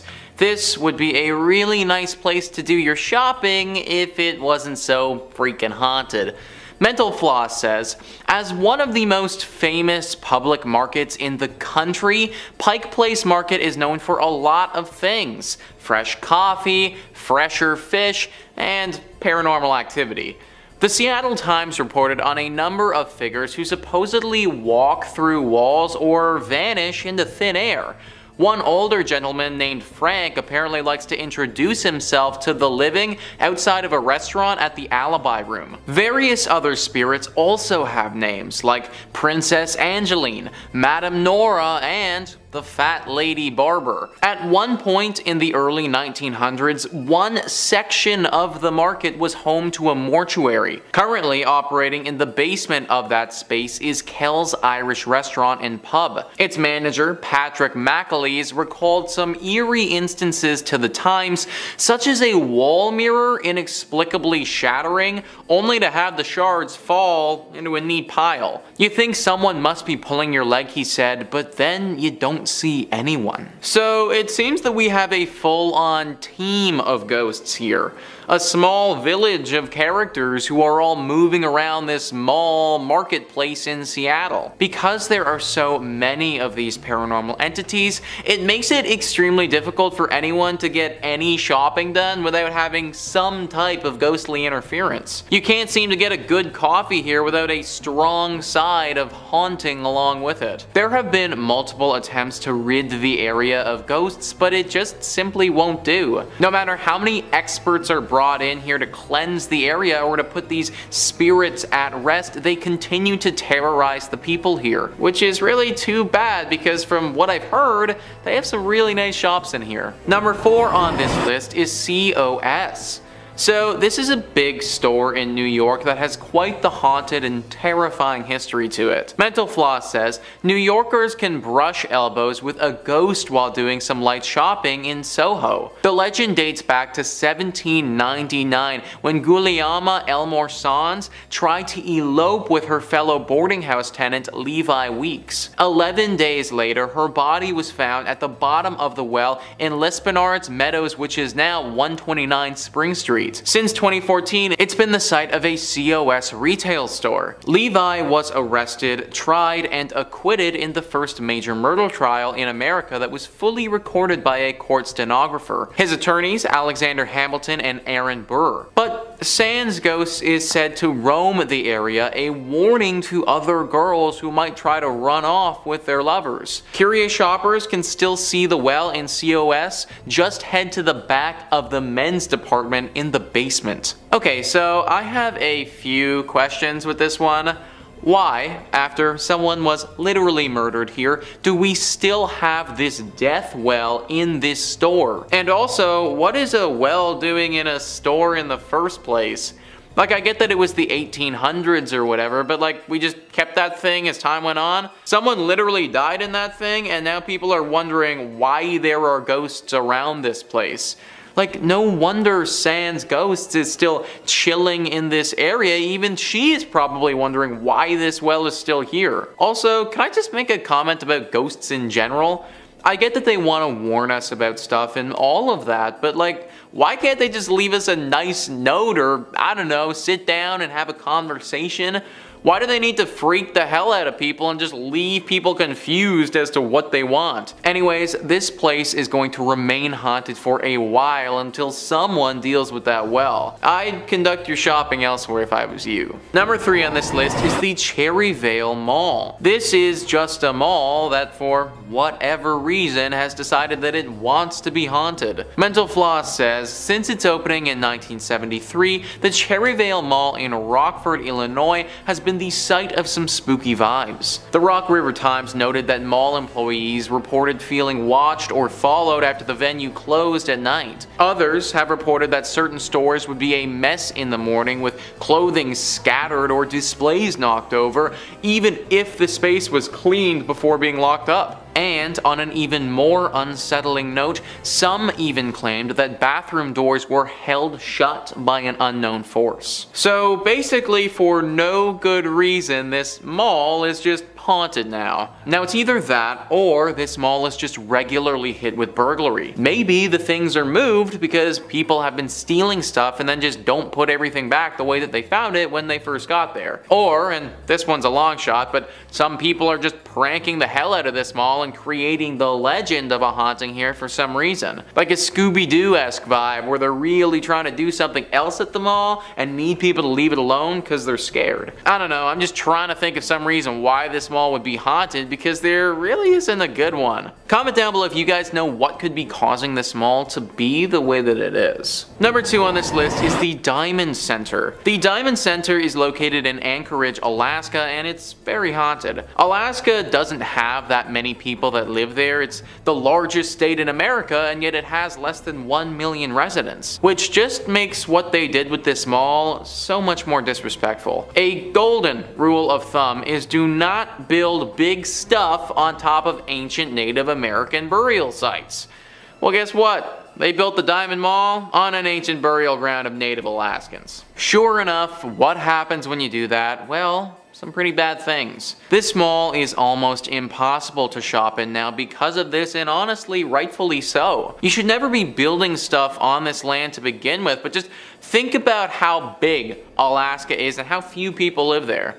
Like guys, we couldn't have just moved the mall a kilometer that way and built it over there? I mean, I think that you have the space for it considering you're freaking Alaska. Ghosts and spirits run rampant here, and many visitors and employees have had harrowing experiences with them. Some have even reported being attacked by these spirits and been told that they have to leave. Sadly, these people don't control what the mall does, and now that it's been put down, the wealthy people who own it, they don't seem to care about these ghostly appearances. And finally, number 1 on this list is Toys R Us. So I know that Toys R Us isn't necessarily a mall, but to a kid it certainly is, and let me tell you, if you're a child, then do not go to this specific Toys R Us. The one that I'm talking about is located in Sunnyvale, California, and it's very haunted. Mental Floss says, a haunted toy store sounds like a solid horror movie plot, but it's rumored to be a reality in Sunnyvale, California. According to Stranger Dimensions, the legend goes as such. The store was built on property that was formerly a plantation. The plantation's owner, Martin Murphy, hired a preacher named Johnny Johnson. Crazy Johnny, as the preacher was nicknamed, was in love with Murphy's daughter, Elizabeth. Unfortunately, Elizabeth was planning on marrying a lawyer, and as the story has it, Johnny was angrily chopping wood one day and fatally wounded himself by accident. His ghost reportedly wanders the land, now home to the Toys R Us, looking for Elizabeth. The usual objects coming off the shelves and footsteps have been reported, but the best anecdote was of employees once hearing a voice whisper, "The Lord giveth and the Lord taketh away," over the intercom system. Imagine hearing that over the intercom. How on earth could you ever show up to your work the next day? Like, that's it guys, I am done. I am fully out of there if that's what's coming on over the intercom. I also want to know, what is this ghost referencing? What is he planning on giving, or what's he planning on taking away? Unless he really is just citing the Lord and saying that. Toy stores are supposed to be ghost-free. There isn't supposed to be some haunted menace terrorizing the people who come and work here. That isn't the case at the Sunnyvale Toys R Us. And that's why I'd be buying my toys elsewhere if I was you. Number 5 on this list is the Forest of Brocéliande. Now this forest has literally had young men enter into it and then never come out again. Matador Network says, according to some Celtic legends dating back to the Middle Ages, this forest in the northern part of France was said to have a mystical aura. Some people believe these woods are the ones described in the legends of King Arthur. The wizard Merlin was said to have been briefly imprisoned in an invisible tower here and is thought to be buried at a mysterious location widely called the Tomb of Merlin. Also here is the Val Sans Retour, or Valley of No Return, where it's said that the King Arthur sorceress, half-sister Morgan Le Fay, trapped and held young knights who were not faithful. After researching a decent amount about Morgan Le Fay, pretty much all of the legends indicate she's evil. She was initially supposed to be a healer, but then turned bad and got corrupted by witchcraft. Obviously, she was using this witchcraft for no good in this forest as well. Don't get me wrong, folks, being unfaithful and cheating on your partner, that isn't cool, but I also don't think that every single person who does it needs to get murdered by an evil witch. No one knows her exact kill count as far as how many men she lured in here to disappear forever, but from my reading, it certainly seems like a lot. It should also be noted that this forest underwent a horrible forest fire in 1990, and many people thought that there could be some sort of link to the curse that surrounds this place in some way. I don't know if that's true or not, but this was a particularly horrible forest fire, and considering what has happened here in the past, I wouldn't be totally shocked. If you do manage to make it through this forest without disappearing, then there could be great wonders awaiting if you manage to find Merlin's tomb. I would only imagine that there's some pretty incredible treasure or magical artifacts in that tomb if one was to find it. Granted, we have had hundreds of years to do so and no luck so far. Probably best to just stay away from this place and not risk disappearing for good yourself. Number 4 on this list is Smolensk Forest. This forest was particularly deadly if you happen to be a Polish soldier. That's right, folks, this forest was host to one of the deadlier battles in all of history. Matador Network says, this really was the site of the Katyn Massacre. During World War II, a mass grave with 20,000 Polish soldiers and military leaders secretly slaughtered by Joseph Stalin's army was discovered. Only a decade ago, a plane carrying nearly 100 of the most important political and business officials of Germany crashed here, killing everyone on board. It was a shocking day for the people of Poland, for whom this scary forest was already the site of a painful history. You can forgive them for believing that this patch of earth is cursed. So that's what happened, and you better believe that it's left something behind. Tons of ghostly apparitions have been sighted here throughout the years. I mean, I think when 20,000 people die, plus the tragedy with the plane, then it's just simply too much for an area to handle, and bam! Now we have a haunting. Now I think it's safe to say that people have definitely disappeared here in the past based on the circumstances. But that doesn't mean that we're all good now either. I highly doubt that the ghosts who live here are going to be totally cool with people just cutting through their home now. Extreme fog has been reported here from the locals, fog that comes on super fast without warning. It would be very easy for ghosts to snatch somebody up in all of that and make you disappear if they wanted to. Tread very carefully in Smolensk Forest. Number 3 on this list is Epping Forest.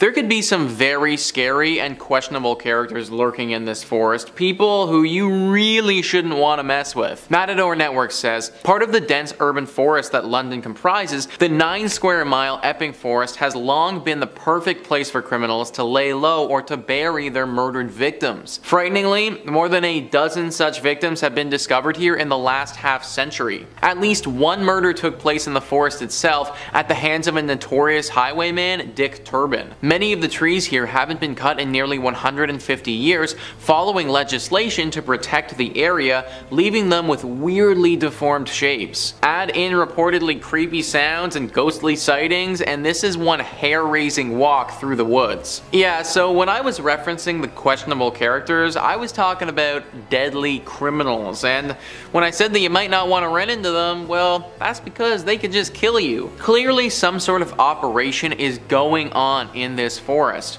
Maybe some type of drug deal that goes down here or something like that. If you happen to be going into this forest at the wrong time and stumbled upon something like that, then that's game over. Your picture perfect hike is turning bad really fast. Clearly tons of people have disappeared here over the years. Best to steer clear of this forest if you don't want to end up joining them. Number 2 on this list is the Dow Hill Forest. This forest is located in India and is a place where once you enter, you may never leave. Matador Network says many murders are said to have taken place in these ominous mist-filled woodlands. Reports claim that those who enter feel that they are being watched, and some have even spied a red eye gazing at them and have caught a fleeting glance of an apparition in an ash-colored dress. The most oft-heard rumor is of a headless boy walking on his way from the forest along Death Road to the Dow Hill Victoria Boys School, itself considered one of the most haunted locations happens in India. Residents who live nearby say that they hear sounds emerging from the school even when it's not in session. Any forest that has a road called Death Road just casually running through it, yeah,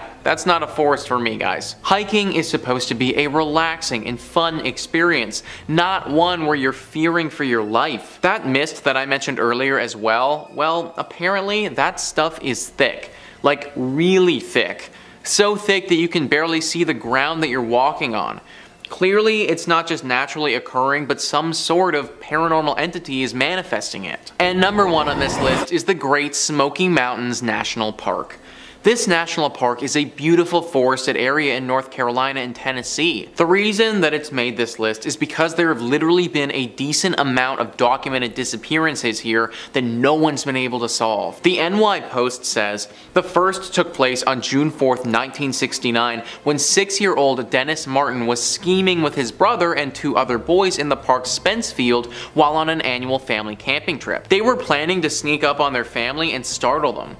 But when the boys ran and jumped on the adults, Dennis was nowhere to be found. On October 8, 1976, while on a horticulture field trip with 40 of her classmates, 16-year-old Trenny Lynn Gibson was hiking along Andrews Bald. No one can recall seeing her after 3 p.m. Searches continued for months, but no trace of Gibson was ever found. 58-year-old Thelma Pauline Melton was hiking near Deep Creek Campground, a trail she'd been on many times before, on September 25, 1981. She was with friends when she walked ahead of them and vanished over a hill, but they couldn't find her on the other side, nor could they find her at the campground where she was staying. Where are these people going, and why can't anyone find them? It's been decades and there still isn't any trace of these folks. Yes, obviously this is a big park and it would be hard to locate someone if they tripped and fell. But still, this has got people thinking that something far more sinister is afoot. A killer of some kind, potentially, who uses this park as their hunting grounds. Whether this killer is human or some type of entity, no one knows for sure.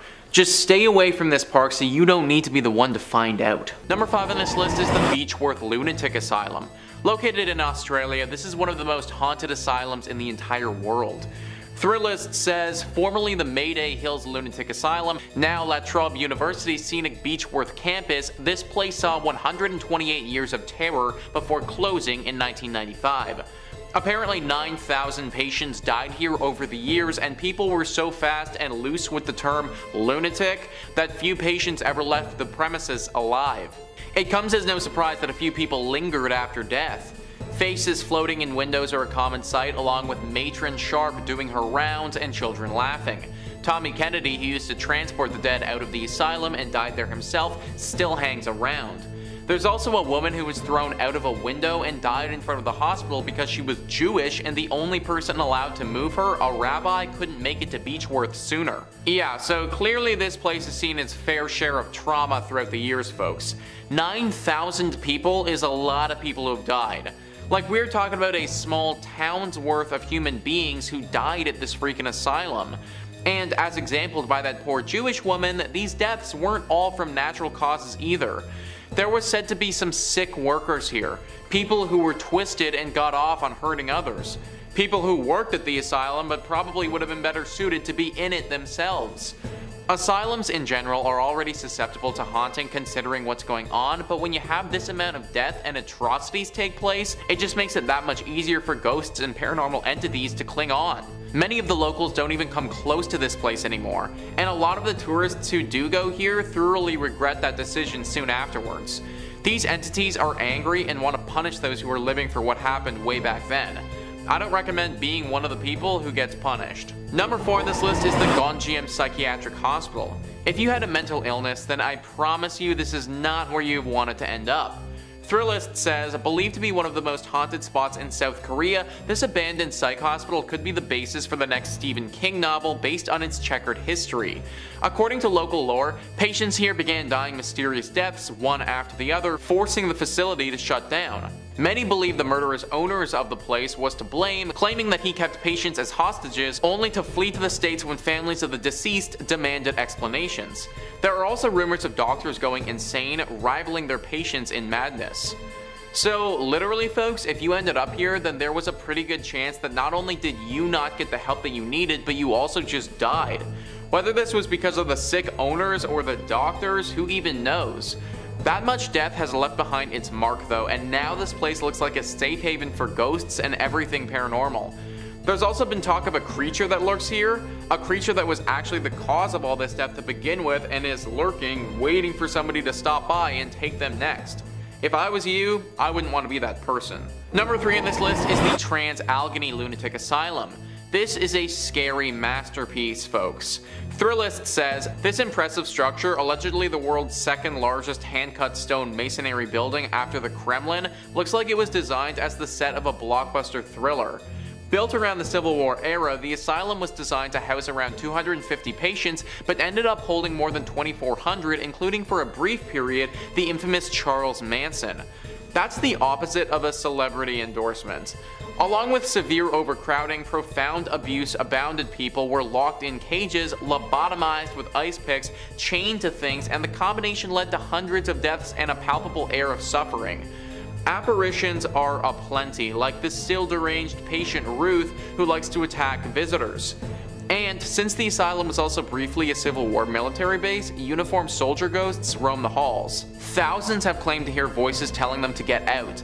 Civil War themed ghost tours, tours of the medical center, forensic buildings and geriatrics buildings, and zombie events and balls fully play up the twisted history on the campus grounds.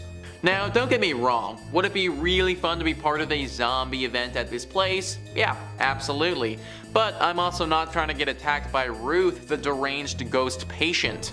Whenever people travel to a place like this, there is a risk involved. I personally am not willing to take the risk based on the history that this place has seen. Comment down below if you would. Number 2 on this list is Danvers Lunatic Asylum. This asylum hosted a very select group, criminals. Thrillist says, part prison, part asylum, all terror. This gothic monolith opened in 1878 to house mentally unstable criminals. Thanks to the addition of the mentally handicapped, alcoholics, and plain old felons, it became so severely understaffed by the 1930s that patients' deaths were often not discovered until days later, when they were found rotting in some forgotten corner. Shock therapy and lobotomies were standard procedures. In fact, some called Danvers the birthplace of the prefrontal lobotomy. But a large cemetery on site said to be haunted by evil spirits suggests these were not always successful. The sinister castle-like building is said to have inspired H.P. Lovecraft's Arkham Sanitarium, and so also Batman's Arkham Asylum, and was the setting of Demon Movie Session 9. And as if that weren't enough, Danvers used to be Salem Village. Yeah, of Salem witch trials fame. Regular ghosts are one thing, witch ghosts are another one altogether. Think about how few people would have had to work here, where a literal patient would die and wouldn't be discovered until days later. And also think about what that would have meant for the actual patients. That means that even if you were still alive, you probably wouldn't be treated or seen by a professional for days at a time.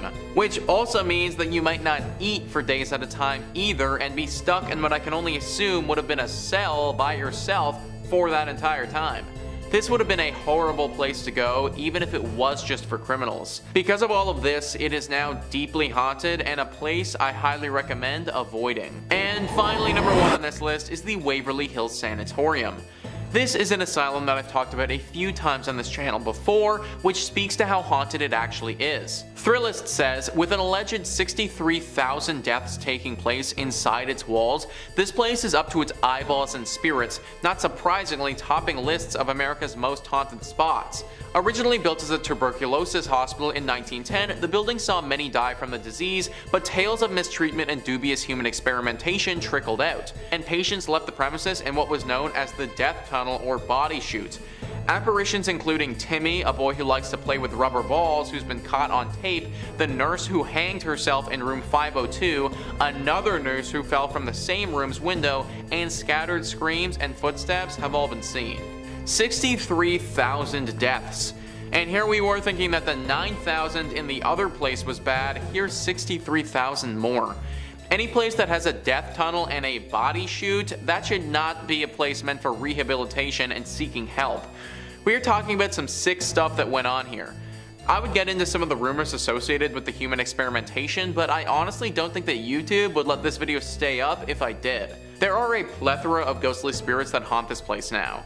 dark spirits that have lost all sense of humanity and are more demon than spirit. This is a spot that must be avoided at all costs. Welcome back to the fog, my friends. I'm Taylor, your casual crypt keeper, and I've got something for you today. Buy a plane ticket because today we are taking a trip down to China to see the places you've been told not to go. This is the top 5 scary, forbidden places in China the government doesn't want you to know. Shout out down below which of these forbidden destinations you would book a flight for. Number 5, Fengdu Ghost City. Fengdu Ghost City. Well, right off the bat, I feel like this is probably a spooky place. You don't name cities Ghost City unless there's a good reason for it. Well, the good reason is that the city got its name during the Eastern Han Dynasty. 2 imperial nobles, Yin Changshen and Wang Fengpin, came to Ming Mountain to discover a way to achieve immortality. Combining their 2 names, Yin and Wang, Ying Wang, translates to King of Hell, and that cemented the site as an underworld hotspot. Since then, the place was built to be a shrine to the underworld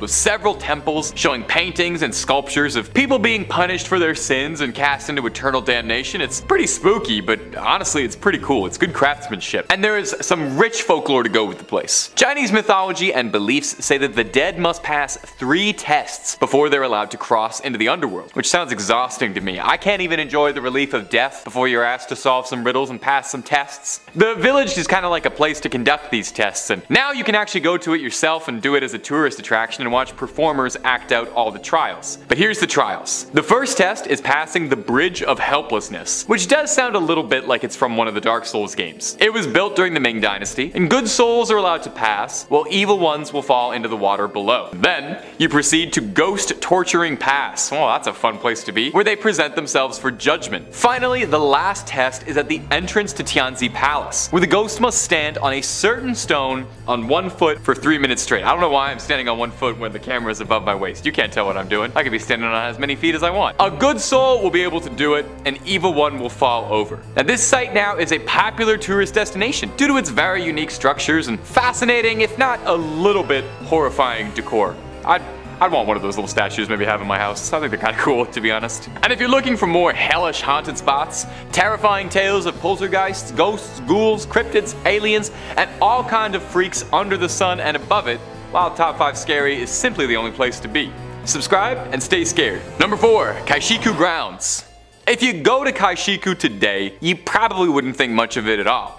Most notable thing around there is a subway station, and aside from that there's a vegetable market outside, and you can probably score a pretty decent deal on corn. But if you visited Kaishiku back in the 19th century, however, when it served as an execution grounds for prisoners, you probably wouldn't feel too welcome. Thousands of prisoners were brought to the Kaishiku grounds to serve out their last moments. Every autumn, prisoners were taken through the Zhuanwumen, which earned the fun nickname, the Gate of Death at dawn. Awesome. The doomed would then be lined up east to west, their necks stretched by rope to make it easier to chop. Well, that's good. We always want to make it as easy as possible for the guy chopping necks. A singular chop to the neck was considered the easy way out of a one-way trip to Kaishiku. Prisoners accused of more serious crimes would be sentenced to lingqi, which was a horrid punishment of slowly slicing someone many times, leading to it sensationally being dubbed the death of 1,000 cuts by outsiders. These executions were designed to be a public spectacle, something for everybody to come and enjoy, something for the whole family to do when no good movies were playing. Kaishiku was one of the busiest intersections in the outer city of Beijing, so crowds would gather to see these things. Most horrifically about this, though, is that sometimes the prisoners who were executed, their bodies were photographed and made into postcards. Given this sordid history, is it much of a surprise at all that passers-by and visitors claim that they can sometimes see ghostly apparitions making their way through the dark hours of the night, or that you can hear screams at all hours? If you ever visit Beijing and make a stop by Kaishiku, take a photo. The postcards they sell in the gift shop are a little, dicey. Number 3, the Forbidden City. The Forbidden City. Well, that tracks. That sounds very forbidden. Well, back in the 14th century, when it stood as the heart of the Ming Dynasty and served as an imperial palace, yeah, you'd have a pretty difficult time getting access if you were but a common serf like myself. But I think they've relaxed their stance just a little bit, because I found more than a few Google recommended articles for tourist things to do in the Forbidden City. I think they just charge like price of admission now. So it's actually very easy to get into the Forbidden City, and the Chinese government does know about this. So the formerly Forbidden City, which is not quite as catchy a name, is a beautiful tourist spot and definitely worth checking out. It's got years upon years of culture and rich history behind it, and most importantly, it's said to be very haunted. The Forbidden City is a pretty credible place for a haunting, if I must say. Ghosts are said to be born out of a place of malice, and the Forbidden City has over 600 years of deaths, assassinations, and who knows how many backstabs and plot twists where the intrigue are out there. The most recurring ghost story coming out of the Forbidden City, though, is that there's a ghost of a weeping woman, all dressed in white, wandering during the dark hours. Following her is a lingering flute playing. Visitors claim at times they see ghost dogs that run through corridors at the edge of the city, digging up ghost bones. Some travelers report feeling an indescribable strangeness while wandering through the temples. Could it just be they're overcome with beauty and majesty of one of the wonders of the world, or is there spectral energy floating through the air? Before we move off on this one, I want you to take a look at this. A travel blog from Vancouver posted about their experiences traveling through the Imperial City. They noted how odd it was that all the doorways had a raised platform. The guide told them that was a way to confuse ghosts to keep them out. They took tons of photos, but only one stood out for them when they came back. See anything suspicious? Like a ghostly figure just kinda hanging right there in the center? Ugh. Number 2, Dead Fengmin Village. Coming up next on this list is going to be Fengmin Village. Fengmin Village is sometimes known as Dead Fengmin's Village, which is not exactly the most welcoming name you want to hear, but there's a pretty good reason for it though. The village itself is about as dead as a village can be, long abandoned by an unknown tribe. It's located in the valley of a nameless mountain in northern China's Henan province. An abandoned city left in a nameless mountain. It seems like it's the start of a chosen one, like heroic journey out there, start of a quest. The surrounding landscape is supposedly quite beautiful. A flowing brook, a lush forestry and trees, and buildings from the Qing dynasty. 39 buildings, 200 rooms, all of them left completely vacant. And the weird part? No one even knows why. There is extremely little information to be found on Fengmin Village. Who lived there, what happened to them, and so on, making it absolutely rife for urban legends of hauntings and ghosts. It's a fairly popular spot for backpackers and hikers with an interest in the supernatural who are looking to discover something in the lost village. One story tells of a hiker named Maitreya who would make expeditions out to Fengmin Village, camping alongside the river just outside with a few companions. On one of his treks, he got the bright idea in the middle of the night to prank his companions by jumping and scaring them, which, let me just say, I absolutely have to respect that. You're camping out in an abandoned ghost village, you have to seize the opportunity to prank your friends just a little bit. Well, before he got a chance, he got served up his own scare because he swears a discordant, sad sounding voice kept calling his name out over and over, in a voice he said he couldn't recognize or had never heard before.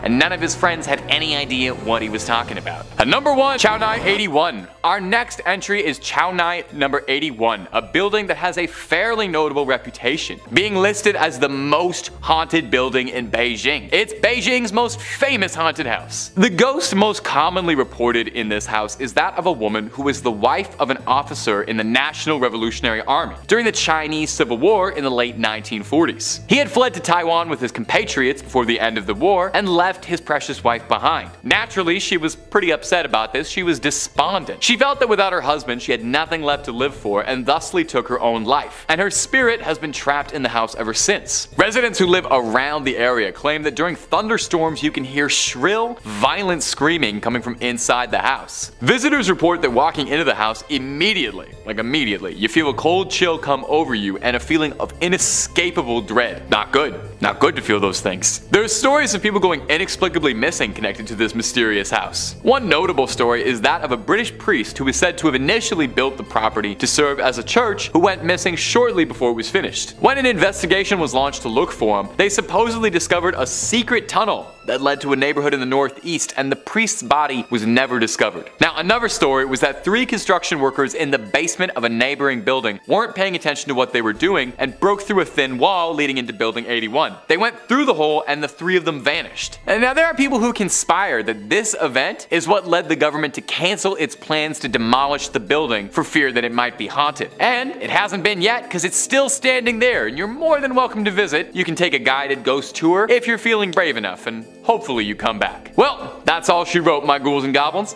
Thanks so much for watching as always. Take it easy and creep on creeping on. Well, While Sunnydale and the Hellmouth may be places of fiction, one simply cannot deny that there's a hotbed of demonic and unexplainable evil terror that has its roots in California. From hotels to ghost towns, schools, and more, there's plenty to fear from the Golden State. My name is Alexa, and today we'll be taking a closer dig into places you may not want to visit if you value your life and sanity. Here are the top 5 demonic places in California hiding pure evil. In 5th place, we have Preston Castle, also known as the Preston School of Industry in Ione. Opening in 1894 and named after state senator at the time, Edward Myers Prestonas, it was presented as an alternative to juvie, a place to send troubled boys to learn a new trade and avoid incarceration. To the general public, it quickly became known as the best reform school of its kind, where boys could grow their own food, raise livestock, learn farming trades and skills for self-preservation in the real world. Known as wards, minors under guardianship of the state, but not necessarily juvenile offenders, many boys passed from severe illnesses like tuberculosis or were simply killed by guards for reasons unknown. Records show that the initiation to the facility involved swimming through a pool filled with lye, and common discipline methods included starvation, isolation, public paddling, and lashings. A mass grave on the property contains at least 23 bodies of wards that were sent to be rehabilitated. Head housekeeper of the facility, Anna Corbin, was brutally beaten to death on February 23rd of 1950. Various students and members of the staff were suspects in her passing, but it remains unsolved. Visitors to the now landmark have reported meeting her spirit, which roams around the grounds with all the students that couldn't pass over. Physical representations of spirits at this location have included multiple slamming doors, falling objects, disembodied voices, and the feeling of being touched by a cold hand.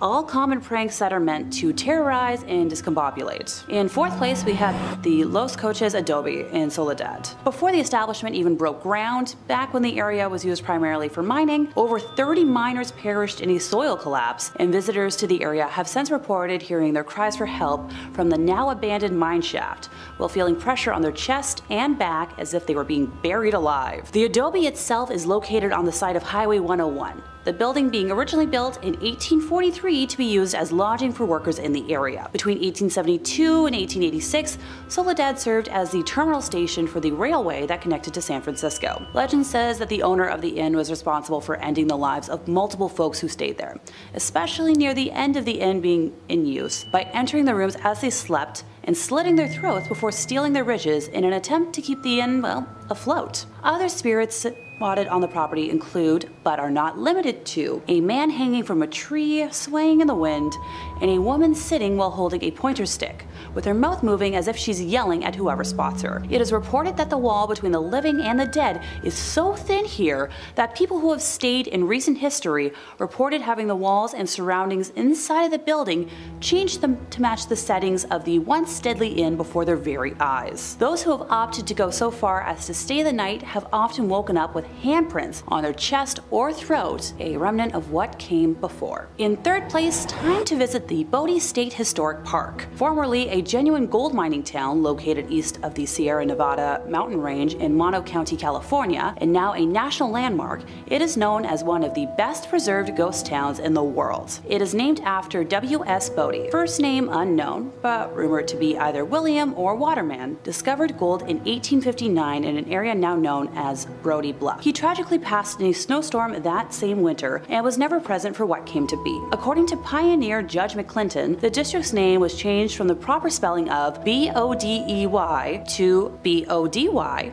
body, and then a few other phonetic variations to eventually become B-O-D-I-E after a painter in the nearby boomtown of Aurora lettered a sign as such. You know, an accidental typo that stuck through history. While the output from the mine is largely insignificant in terms of mining history, the violence and early endings to lives tell a different story. A particularly harsh winter between 1878 and 1879 claimed hundreds of lives, with many others perishing from falling timber and explosions underground. Bodie as a town grew to have a reputation for violence and lawlessness, and unlike other mining camps at the time, killings were daily events.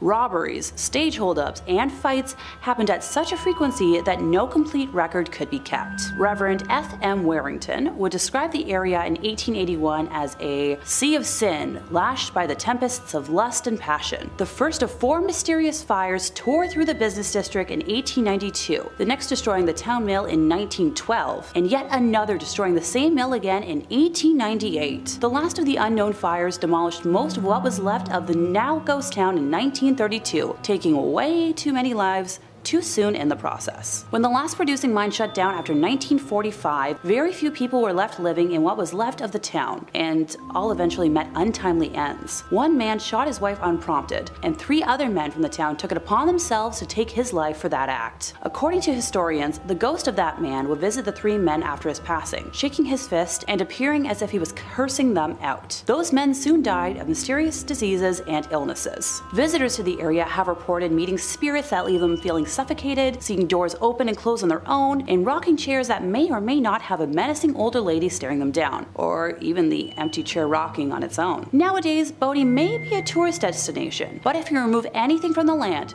even so little as a pebble, you'll be cursed with remorse and tragedy. The park keeps a logbook of all letters and items returned to them, with each thief writing an apology note to Brody for what was taken. The curse is upheld by the ghosts of residents past who guard against thieves and protect the town's treasures. Coming in second place, we have the Cecil Hotel in Los Angeles, which was renamed to the Stay on Main in 2011. Cited as one of the inspirations for American Horror Story, Hotel, its history includes multiple deaths by a single hand and more unexplainable horrors. The first documented end of life at the Cecil occurred on the evening of January 22, 1927, when Percy Ormond Cook, age 52 at the time, shot himself in the head while inside his hotel room after spending over $40,000 in an attempt to woo back his estranged wife and an attempt to buy happiness. The next death that was reported was in 1931 when a guest, W.K. Norton, passed in his room after taking poison capsules. Too many lives to list were self-taken at the height of the Great Depression in the 40s and 50s. In 1947, it was claimed that Elizabeth Short, otherwise known as the Black Dahlia, was spotted at the hotel days before her gruesome and unsolved end of time. On the topic of unsolved deaths, we move ahead to 1964 when a retired telemarketer named Pigeon Goldie Osgood, who had been a well-known long-term resident at the hotel, was found brutally ended in her room, with said room having been ransacked. In the 1980s, the hotel was home for a few weeks to repeated ender of lives Richard Ramirez, nicknamed the Night Stalker. It's assumed that he engaged in most, if not all, of his killing spree while staying there, being convicted of 13 deaths total in 1989. A copycat of his, Jack Unterweger, stayed at the Cecil in 1991 and was responsible for the strangulation and death of at least 3 women of the night. The most recent death reported took place in 2013 when surveillance footage of Canadian student Elisa Lam behaving erratically in the hotel's elevator went viral. The video depicts Lam repeatedly pressing the elevator's buttons,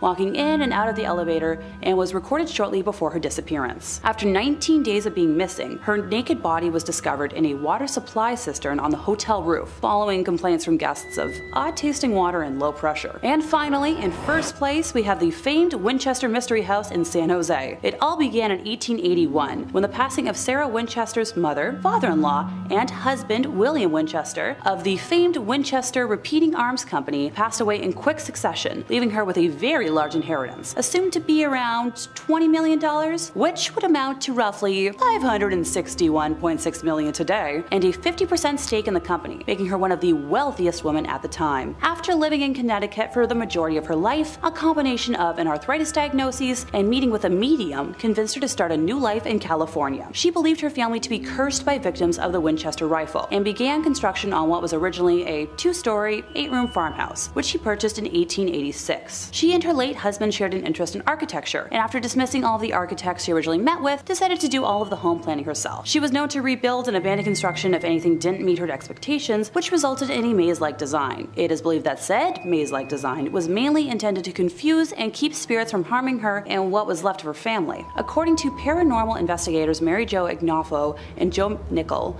the bell tower built on the property was used to summon spirits, and Sarah was known to throw lavish parties for the beings she feared in an attempt to please them. It was reported in the San Jose News in 1897 that a 7-story tower was torn down and rebuilt 16 times. As a result of her expansions, there are walled-off exterior windows and doors that lead to nowhere, along with staircases that end suddenly, and as the house grew in size, up to 5 additional levels were added to the home. When the 1906 San Francisco earthquake hit, the damage to the home was quite extensive. The 7-story tower and most of the chimneys collapsed. An entire wing was destroyed, along with the 3rd and 4th story additions, and pipes that were protruding from what were once window boxes. Before the earthquake, the house is believed to have had 500 rooms, and at this time of Sarah's passing in 1922, the house had 160 rooms, 2,000 doors, 10,000 windows, 47 stairways, 47 fireplaces, 13 bathrooms, and 6 kitchens. Visitors to the house today have reported multiple instances of experiencing cold spots, footsteps, cooking smells, odd sounds, whispering, doors and windows slamming, and feelings of being watched. Hello out there, my friends through the fog. I'm Taylor, your casual crypt keeper, but you already knew that. And I got something for you today. We've been exploring the globe lately, looking for the spookiest paranormal hotspots around the world, hunting the Earth's most haunted places. Today, we're gonna take a trip down to India to investigate the places the locals would tell you to avoid. Let's dive on in for the top 5 demonic places in India that are hiding pure evil. What country would you want to see us do a deep dive on next? Or states, you know? Let us know in the comments and maybe we'll see it in a future video. Number 5, Bangalore Fort. Now, if you Google Bangalore Fort, if you're planning a trip up there anytime soon, almost every result will give you back something like India's most notorious or India's most haunted, so maybe that should give you a bit of a sense as to what's going on here. It's bad news. In fact, the place is said to be so filled to bursting with malevolent spirits that the Indian government actually restricts tourists from visiting after sunset for fear of spiritual danger. Let's take a look at the history of the Bangalore Fort, one of the most notorious haunted places in India if the search engine is anything to go by. The fort was first built in the 17th century, and according to local legends, a religious ascetic lived nearby to the fort and insisted that any house built near the fort shouldn't be taller than his own house. Not sure why, but he just didn't want to be upstaged, I guess. If the shadow of any house fell on his own, he would destroy the fort, he threatened. When columns were added to the fort that casted a shadow, the fort was destroyed and abandoned seemingly overnight. Now, a variant of this legend suggests that a priest who practiced black magic and was a practitioner of the occult was in love with a princess who lived in the fort. He offered her a love elixir, and when she refused his proposal, he cursed the entire village, condemning it to be damned by the spirits for eternity. Locals claim that walking by the Bangalore Fort, you can hear women screaming and crying from within at night, and strange otherworldly music can be heard playing seemingly from nowhere. Other residents claim that they see shadowy wisps or ethereal lights coming out of the fort's structure, alongside strange smells? What does a ghost smell like, I wonder? You know what?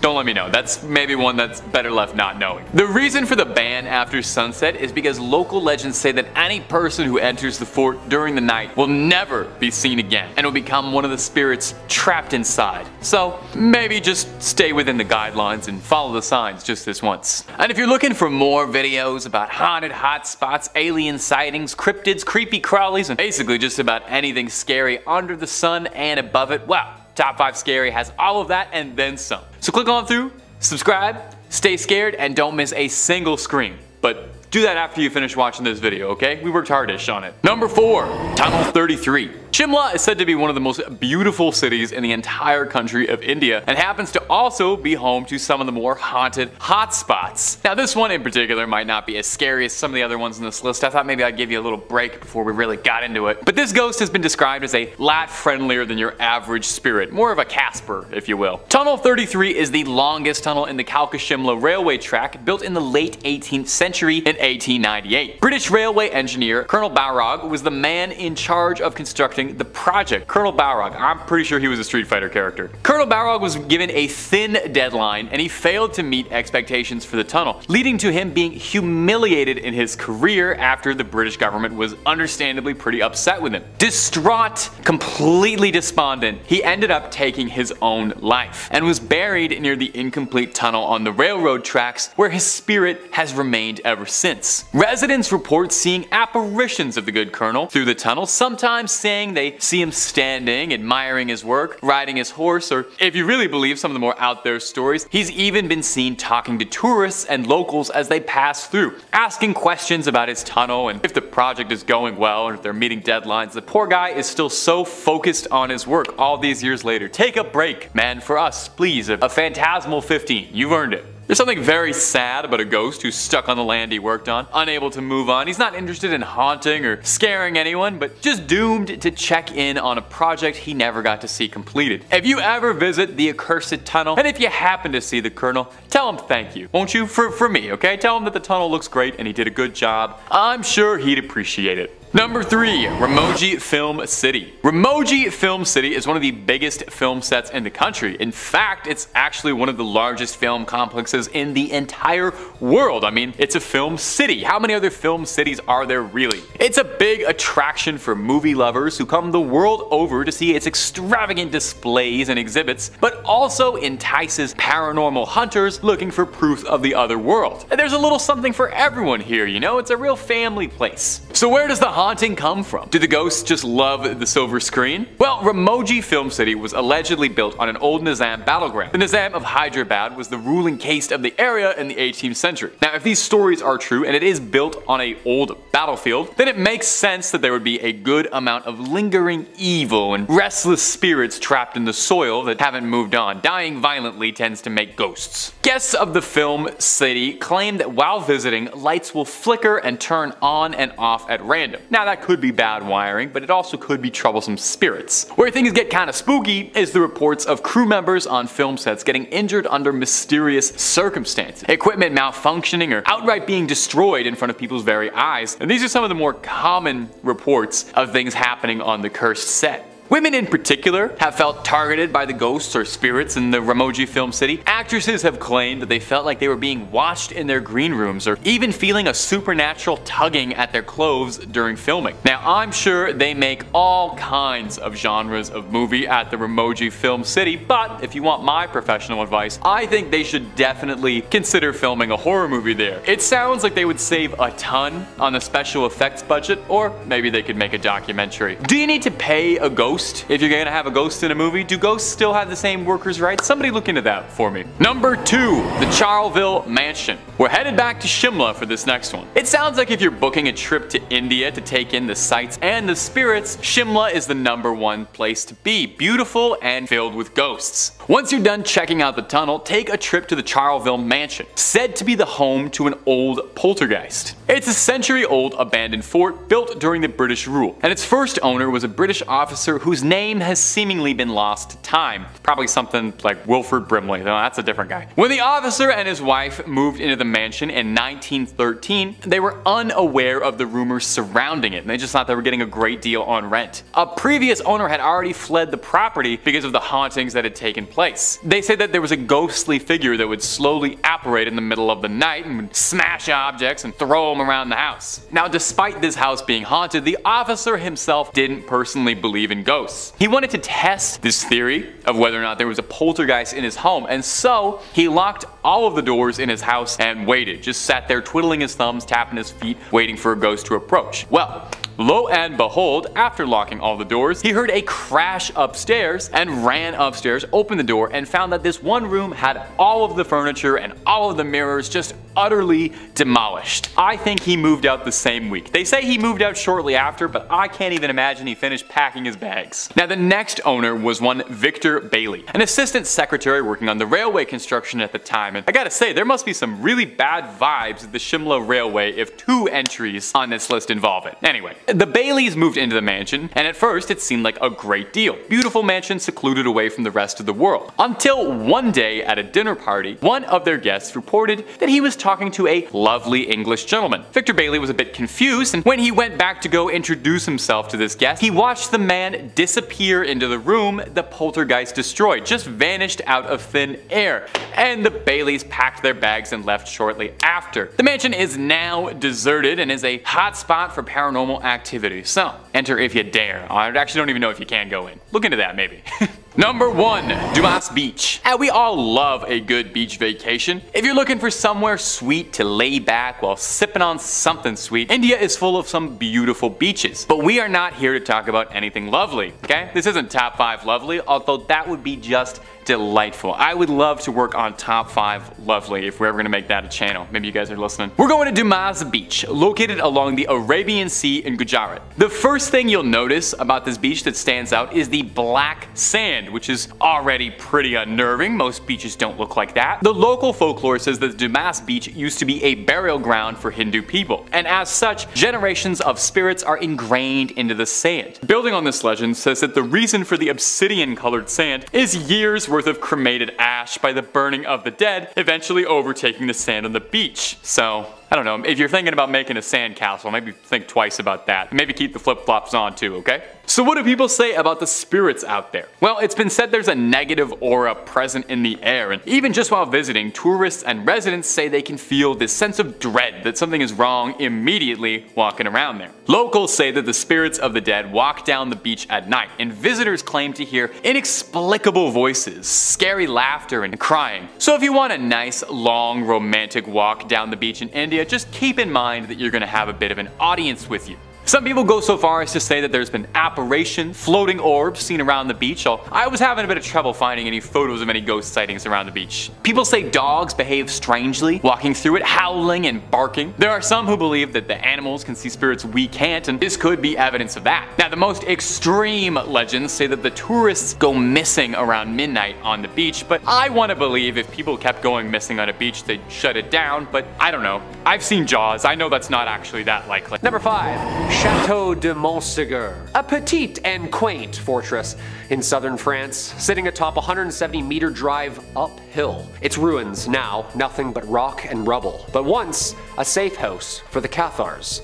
The Cathar vision of the universe was dualist, in that good and light confronts evil and darkness. Right? Pretty straightforward. Very Jedi of them. This belief led them to follow a very disciplined way of life. Before, of course, they were decimated from the Catholic Church, initiated by Pope Innocent III. Innocent, huh? The ruins nicknamed now Satan's Synagogue. Yeah, nice and light right off the top, huh, Kyle?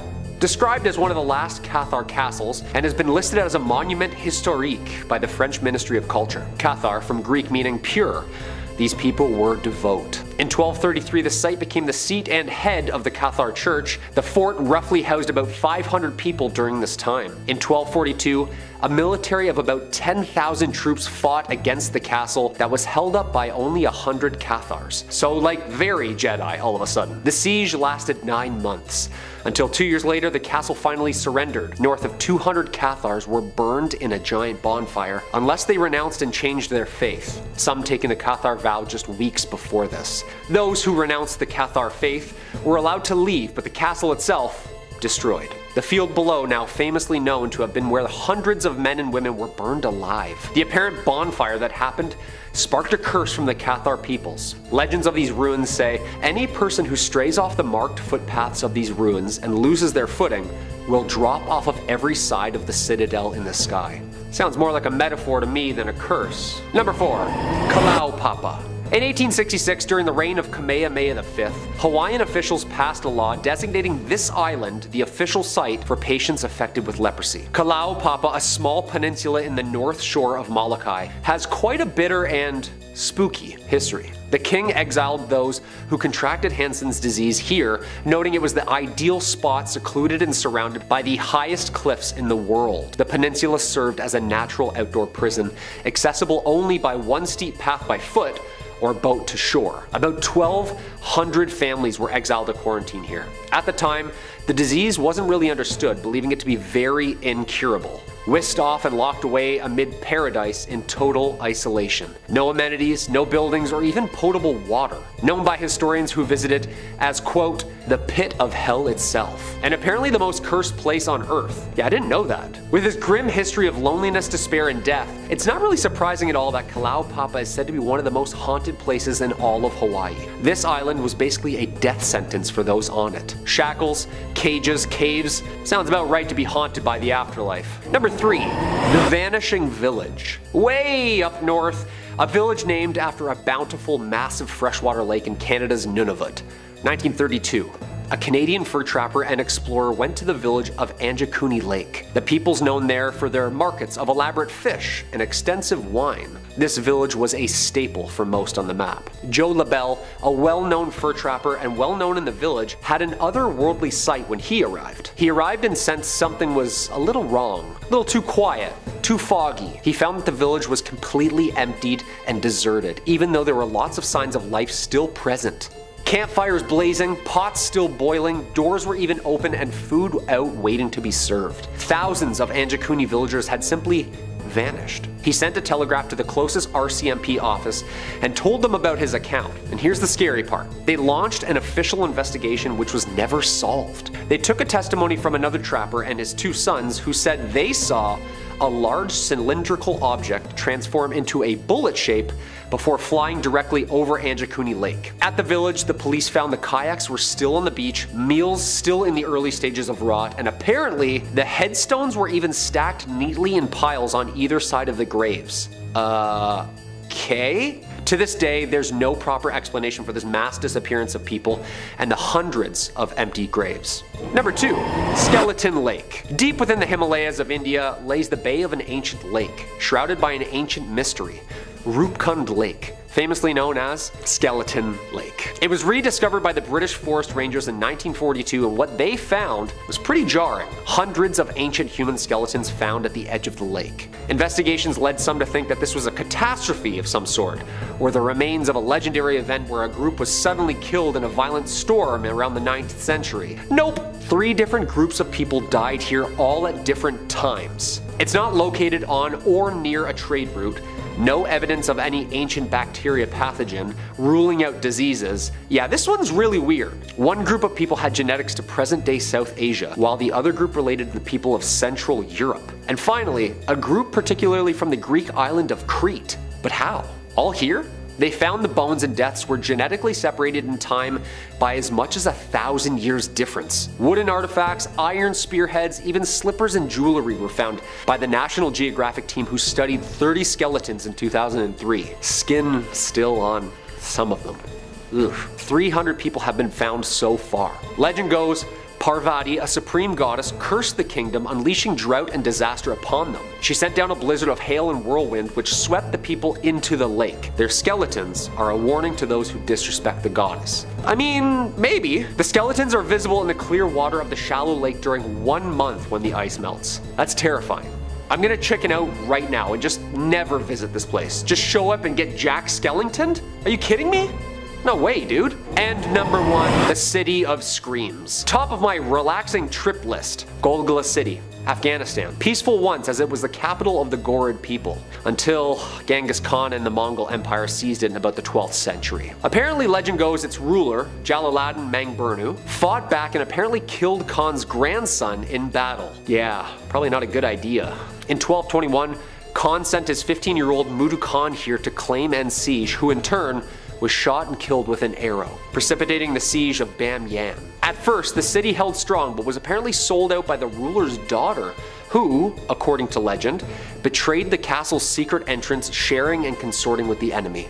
Expecting to be rewarded, her and her people were unfortunately slaughtered, and the ruins, cursed, of course. And the ruins, cursed, of course. The Russians, the Taliban, and the Americans have all used these ruins as fighting posts over the years, as this place hasn't been lived in since. But through them is apparently very haunted, the ruins subject to those who still hear the screams of the fallen. Yeah. Terrifying. Haunting sounds of screaming and warfare are echoed here, thus giving it its famous name of the City of Screams. Dark horseback figures to even full-on uniformed specters are seen atop the rubble. Yeah, I just say we just avoid this place completely and just kind of back away slowly out of respect, you know? In 5th, we have the Most Holy Trinity Church in New York, built sometime between 1882 and 1885 on land that previously served as a graveyard until 1853.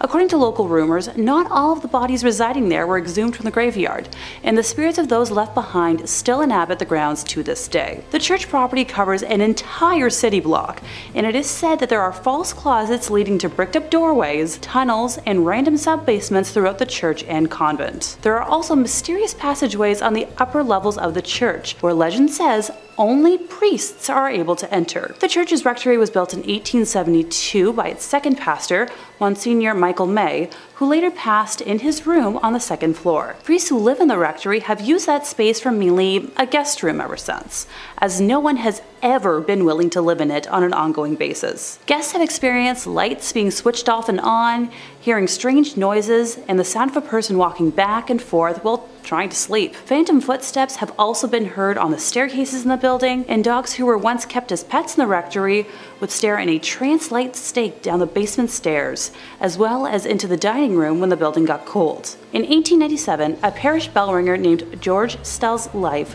was taken in the vestibule of the church. Though there was a suspect in the case, a former parishioner who would later be executed for an unrelated ending of life, no one was ever convicted of the crime. The red fluids of Mr. Stell's, as well as the red handprint of the killer, is believed to still be on the wall in a stairway leading to the bell tower. George's ghost still roams the church and is believed to be the reason why the bells will ring suddenly, vowing not to leave until his death has been solved. Moving on to our fourth place position, we have the Aquia Church of Stafford, Virginia. While the congregation was established in 1711, the physical parish wasn't built until 1751. It was a gorgeous brick building built on a peaceful hilltop with a two-story crucifix floor plan, which otherwise known as a cruciform, which was considered a rather unusual style for colonial churches. Aquia was built to replace two earlier sites of the Overwharton parish, which were constructed around 1680. The inside of the church burned down in 1754 and was not rebuilt until 1757.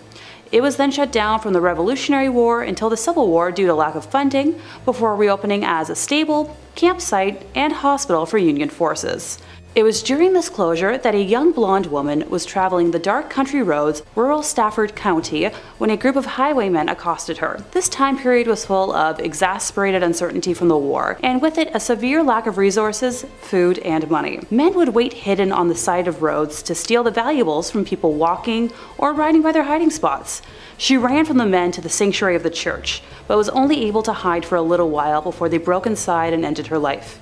Her body was hidden in the tower, and the men were never caught. It wasn't until after the Revolutionary War ended in 1775 and the church was ready to reopen for services that what was left of her was discovered. A skeleton with golden blonde hair that was as intact as if she had been freshly slain. The red fluid that spilled on the floor from her death was impossible to remove. Despite using every trick known to man, the stains remained in the tower for well over 100 years, until during a modern renovation when the redness was covered up by concrete. With the facility still being in use today, members of the church have mentioned hearing footsteps walking around at all hours of the day and will break into a frantic run around the church at night, but no one is there. Noises can be heard in the empty tower, with some saying it sounds like a struggle, others describing a groan, whistle, or even a call for help.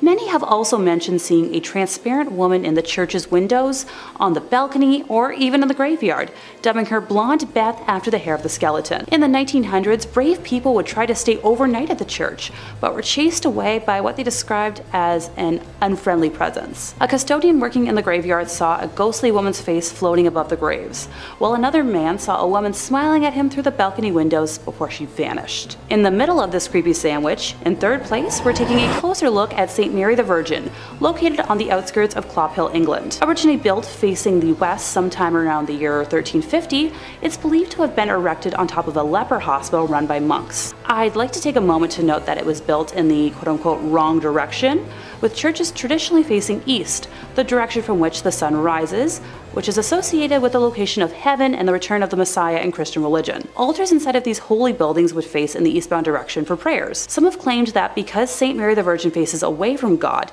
it thus opens its doors to hell, and ergo responsible for the tale I'm about to tell. The building was abandoned in 1848 when the rector at the time made the decision to have a new church built, instead of expanding the previous one, which was much needed due to the rapidly growing congregation. Old St. Mary's, as was dubbed by the locals, was then primarily used as a mortuary chapel, holding bodies before they were buried in the adjacent cemetery. By the 1950s, St. Mary's had become so run down that it could no longer fulfill that use, with just the outdoor walls and tower remaining. In March 1963, the tomb of an 18th century apothecary's wife was broken into, and the bones were arranged ritualistically in the middle of the church. And once again on Midsummer's Eve of 1969, multiple women's graves were broken into, with bones being removed and rearranged once more. While the specific individuals involved in these acts were never identified, the arrangements found resembled those used in black mass rituals performed by satanic groups at the time. After the first incident in 1963, a rare decision was made to rehollow, or in more simple terms, re-bless the altar that was left in the building, in a failed attempt to protect the building from evil. Later that year, Reverend Harold Colthurst reported stumbling upon a group of men in the building that were in the midst of a mysterious ritual, being quoted as saying that the men were trying to communicate with evil spirits, chanting some sort of mumbo-jumbo. They were definitely in league with the devil. Modern-day visitors to the now landmark have reported seeing a plethora of ghostly figures during the day and nighttime, faint lights moving about before vanishing mysteriously, along with reports of a chilly and oppressive atmosphere even during warm days. In second place, we're visiting l'Abbaye de Mortemer, or Mortimer Abbey. It was originally built in 1134 on land gifted by King Henry I. The stagnant water of the drainage lake, which was dug out by the monks to dry up the marshy land, was called Mortemer, or the Dead Pond, giving the monastery its name. Totally not ominous or anything. The monks constructed what was then one of the largest monasteries in the world on said land. The legend says that after the passing of his only son, King Henry wanted to reform his daughter Matilda and had her locked in a room in the abbey for 5 years. The anger and hate she felt from being sent away and isolated stained and seeped into the walls of the monastery, cursing it for eternity. After her eventual release, she went on to live until 1167, when it said her spirit returned to Mortimer Abbey to haunt the area as the White Lady. She is said to appear on nights close to a full moon, moaning as she drifts through the now ruins of the monastery. Those that have seen her report that she alternates between wearing black and white gloves. If she appears to you with white gloves on, you're destined for good luck. But if she appears with black, you'll be expected to pass within a year. Alas, Matilda is not the only spirit one must worry about if visiting the abbey. When the monastery was at its peak in the 1500s, a frail and suffering woman was brought to the monks with an illness it was believed that only they could aid. It was revealed that she was possessed by the spirit of a wolf and cursed to become a werewolf for several nights. The monks chained her to a room and conducted multiple exorcisms in an attempt to eradicate the spirit. The monks were able to exorcise the evil wolf spirit or demonic force out of the woman, but it then attached itself to the grounds and walls of the monastery. Several hundred years later, in 1884, a man named Roger Saboureau was hunting in the woods nearby when he was attacked by a large werewolf. He shot it multiple times, killing the creature, but when he returned home at dawn, he found the body of his wife bearing wounds matching those he had given the wolf. People say the spirit of Roger's wife and his own heartbroken spirit still wander the area when the moon is full. The abbey was exorcised by the church in 1921, but still remains haunted to this day. And coming in first place, we have the Abbey of the Black Hag, locally known as Monasterengalagduff. Please don't curse me for my pronunciation. St. Catherine's Abbey, or simply as Old Abbey. It's located roughly 2 miles east of the village of Shanagolden, in the townland of Old Abbey. Gee, can you tell where it got its name? One of the earliest recorded nunneries in Ireland, with its first official record being around 1298, it was built on land donated by John Fitzthomas, and has the typical layout for abbeys of its time, with a dining hall, cells, isolated meditation areas, and other rooms still able to be identified amongst the ruins today. During the 15th century, there was a major battle for supremacy in the area between the Earl Fitzgerald and the prestigious Butler family, of which the Earldom of Ormond belonged. It got to such an extent that the local bishop was known to pray for peace between the families at masses. During one of the nightly attacks, Earl Fitzgerald attempted to get his wife to safety, but as he was pulling her onto his horse, an arrow pierced her thigh, shattering the bone and spraying red bodily fluids. As he rode on, the Countess appeared to have succumbed to her injury, leading the Earl to seek sanctuary at St. Catherine's. The heartbroken man was certain his wife had passed, so he swiftly buried her beneath the altar and continued elsewhere to find safety. As the night went on, the nuns and residents began to hear hair-raising screams and made the decision to rebury the Countess in hopes of bringing her peace. When they dug up the body, they discovered her fingers were broken and her nails had been torn off. The poor woman had been buried alive, with a very slow and torturous end of her life. To this day, it is believed that the Countess has been unable to find peace and continues to scream in anguish, waiting for her husband to save her from a fate truly worse than death. Moving slightly ahead in time, we come to the Black Nun herself. Described as one in the order that wasn't content with being humble, helping others over herself, and the servitude to God, she instead craved power. The hag had her own cell, where she worshipped Satan and performed black magic, becoming a slave to the occult. This was the highest form of blasphemy in the church, and the other nuns in the order fled the abbey, while the hag remained in her now House of Darkness. To complete her rituals, the Black Nun would venture into the local community and perform depraved, lewd acts and offer sacrifices, with bones of young community members later discovered on the grounds. In modern times, visitors have reported seeing the dark, shadowy figure of a nun wandering, the feeling of being constantly watched, and a disembodied hand reaching towards them. It has been reported that flashlights cannot function in the nun's cell, and modern batteries drain too quickly to have any sort of rational explanation.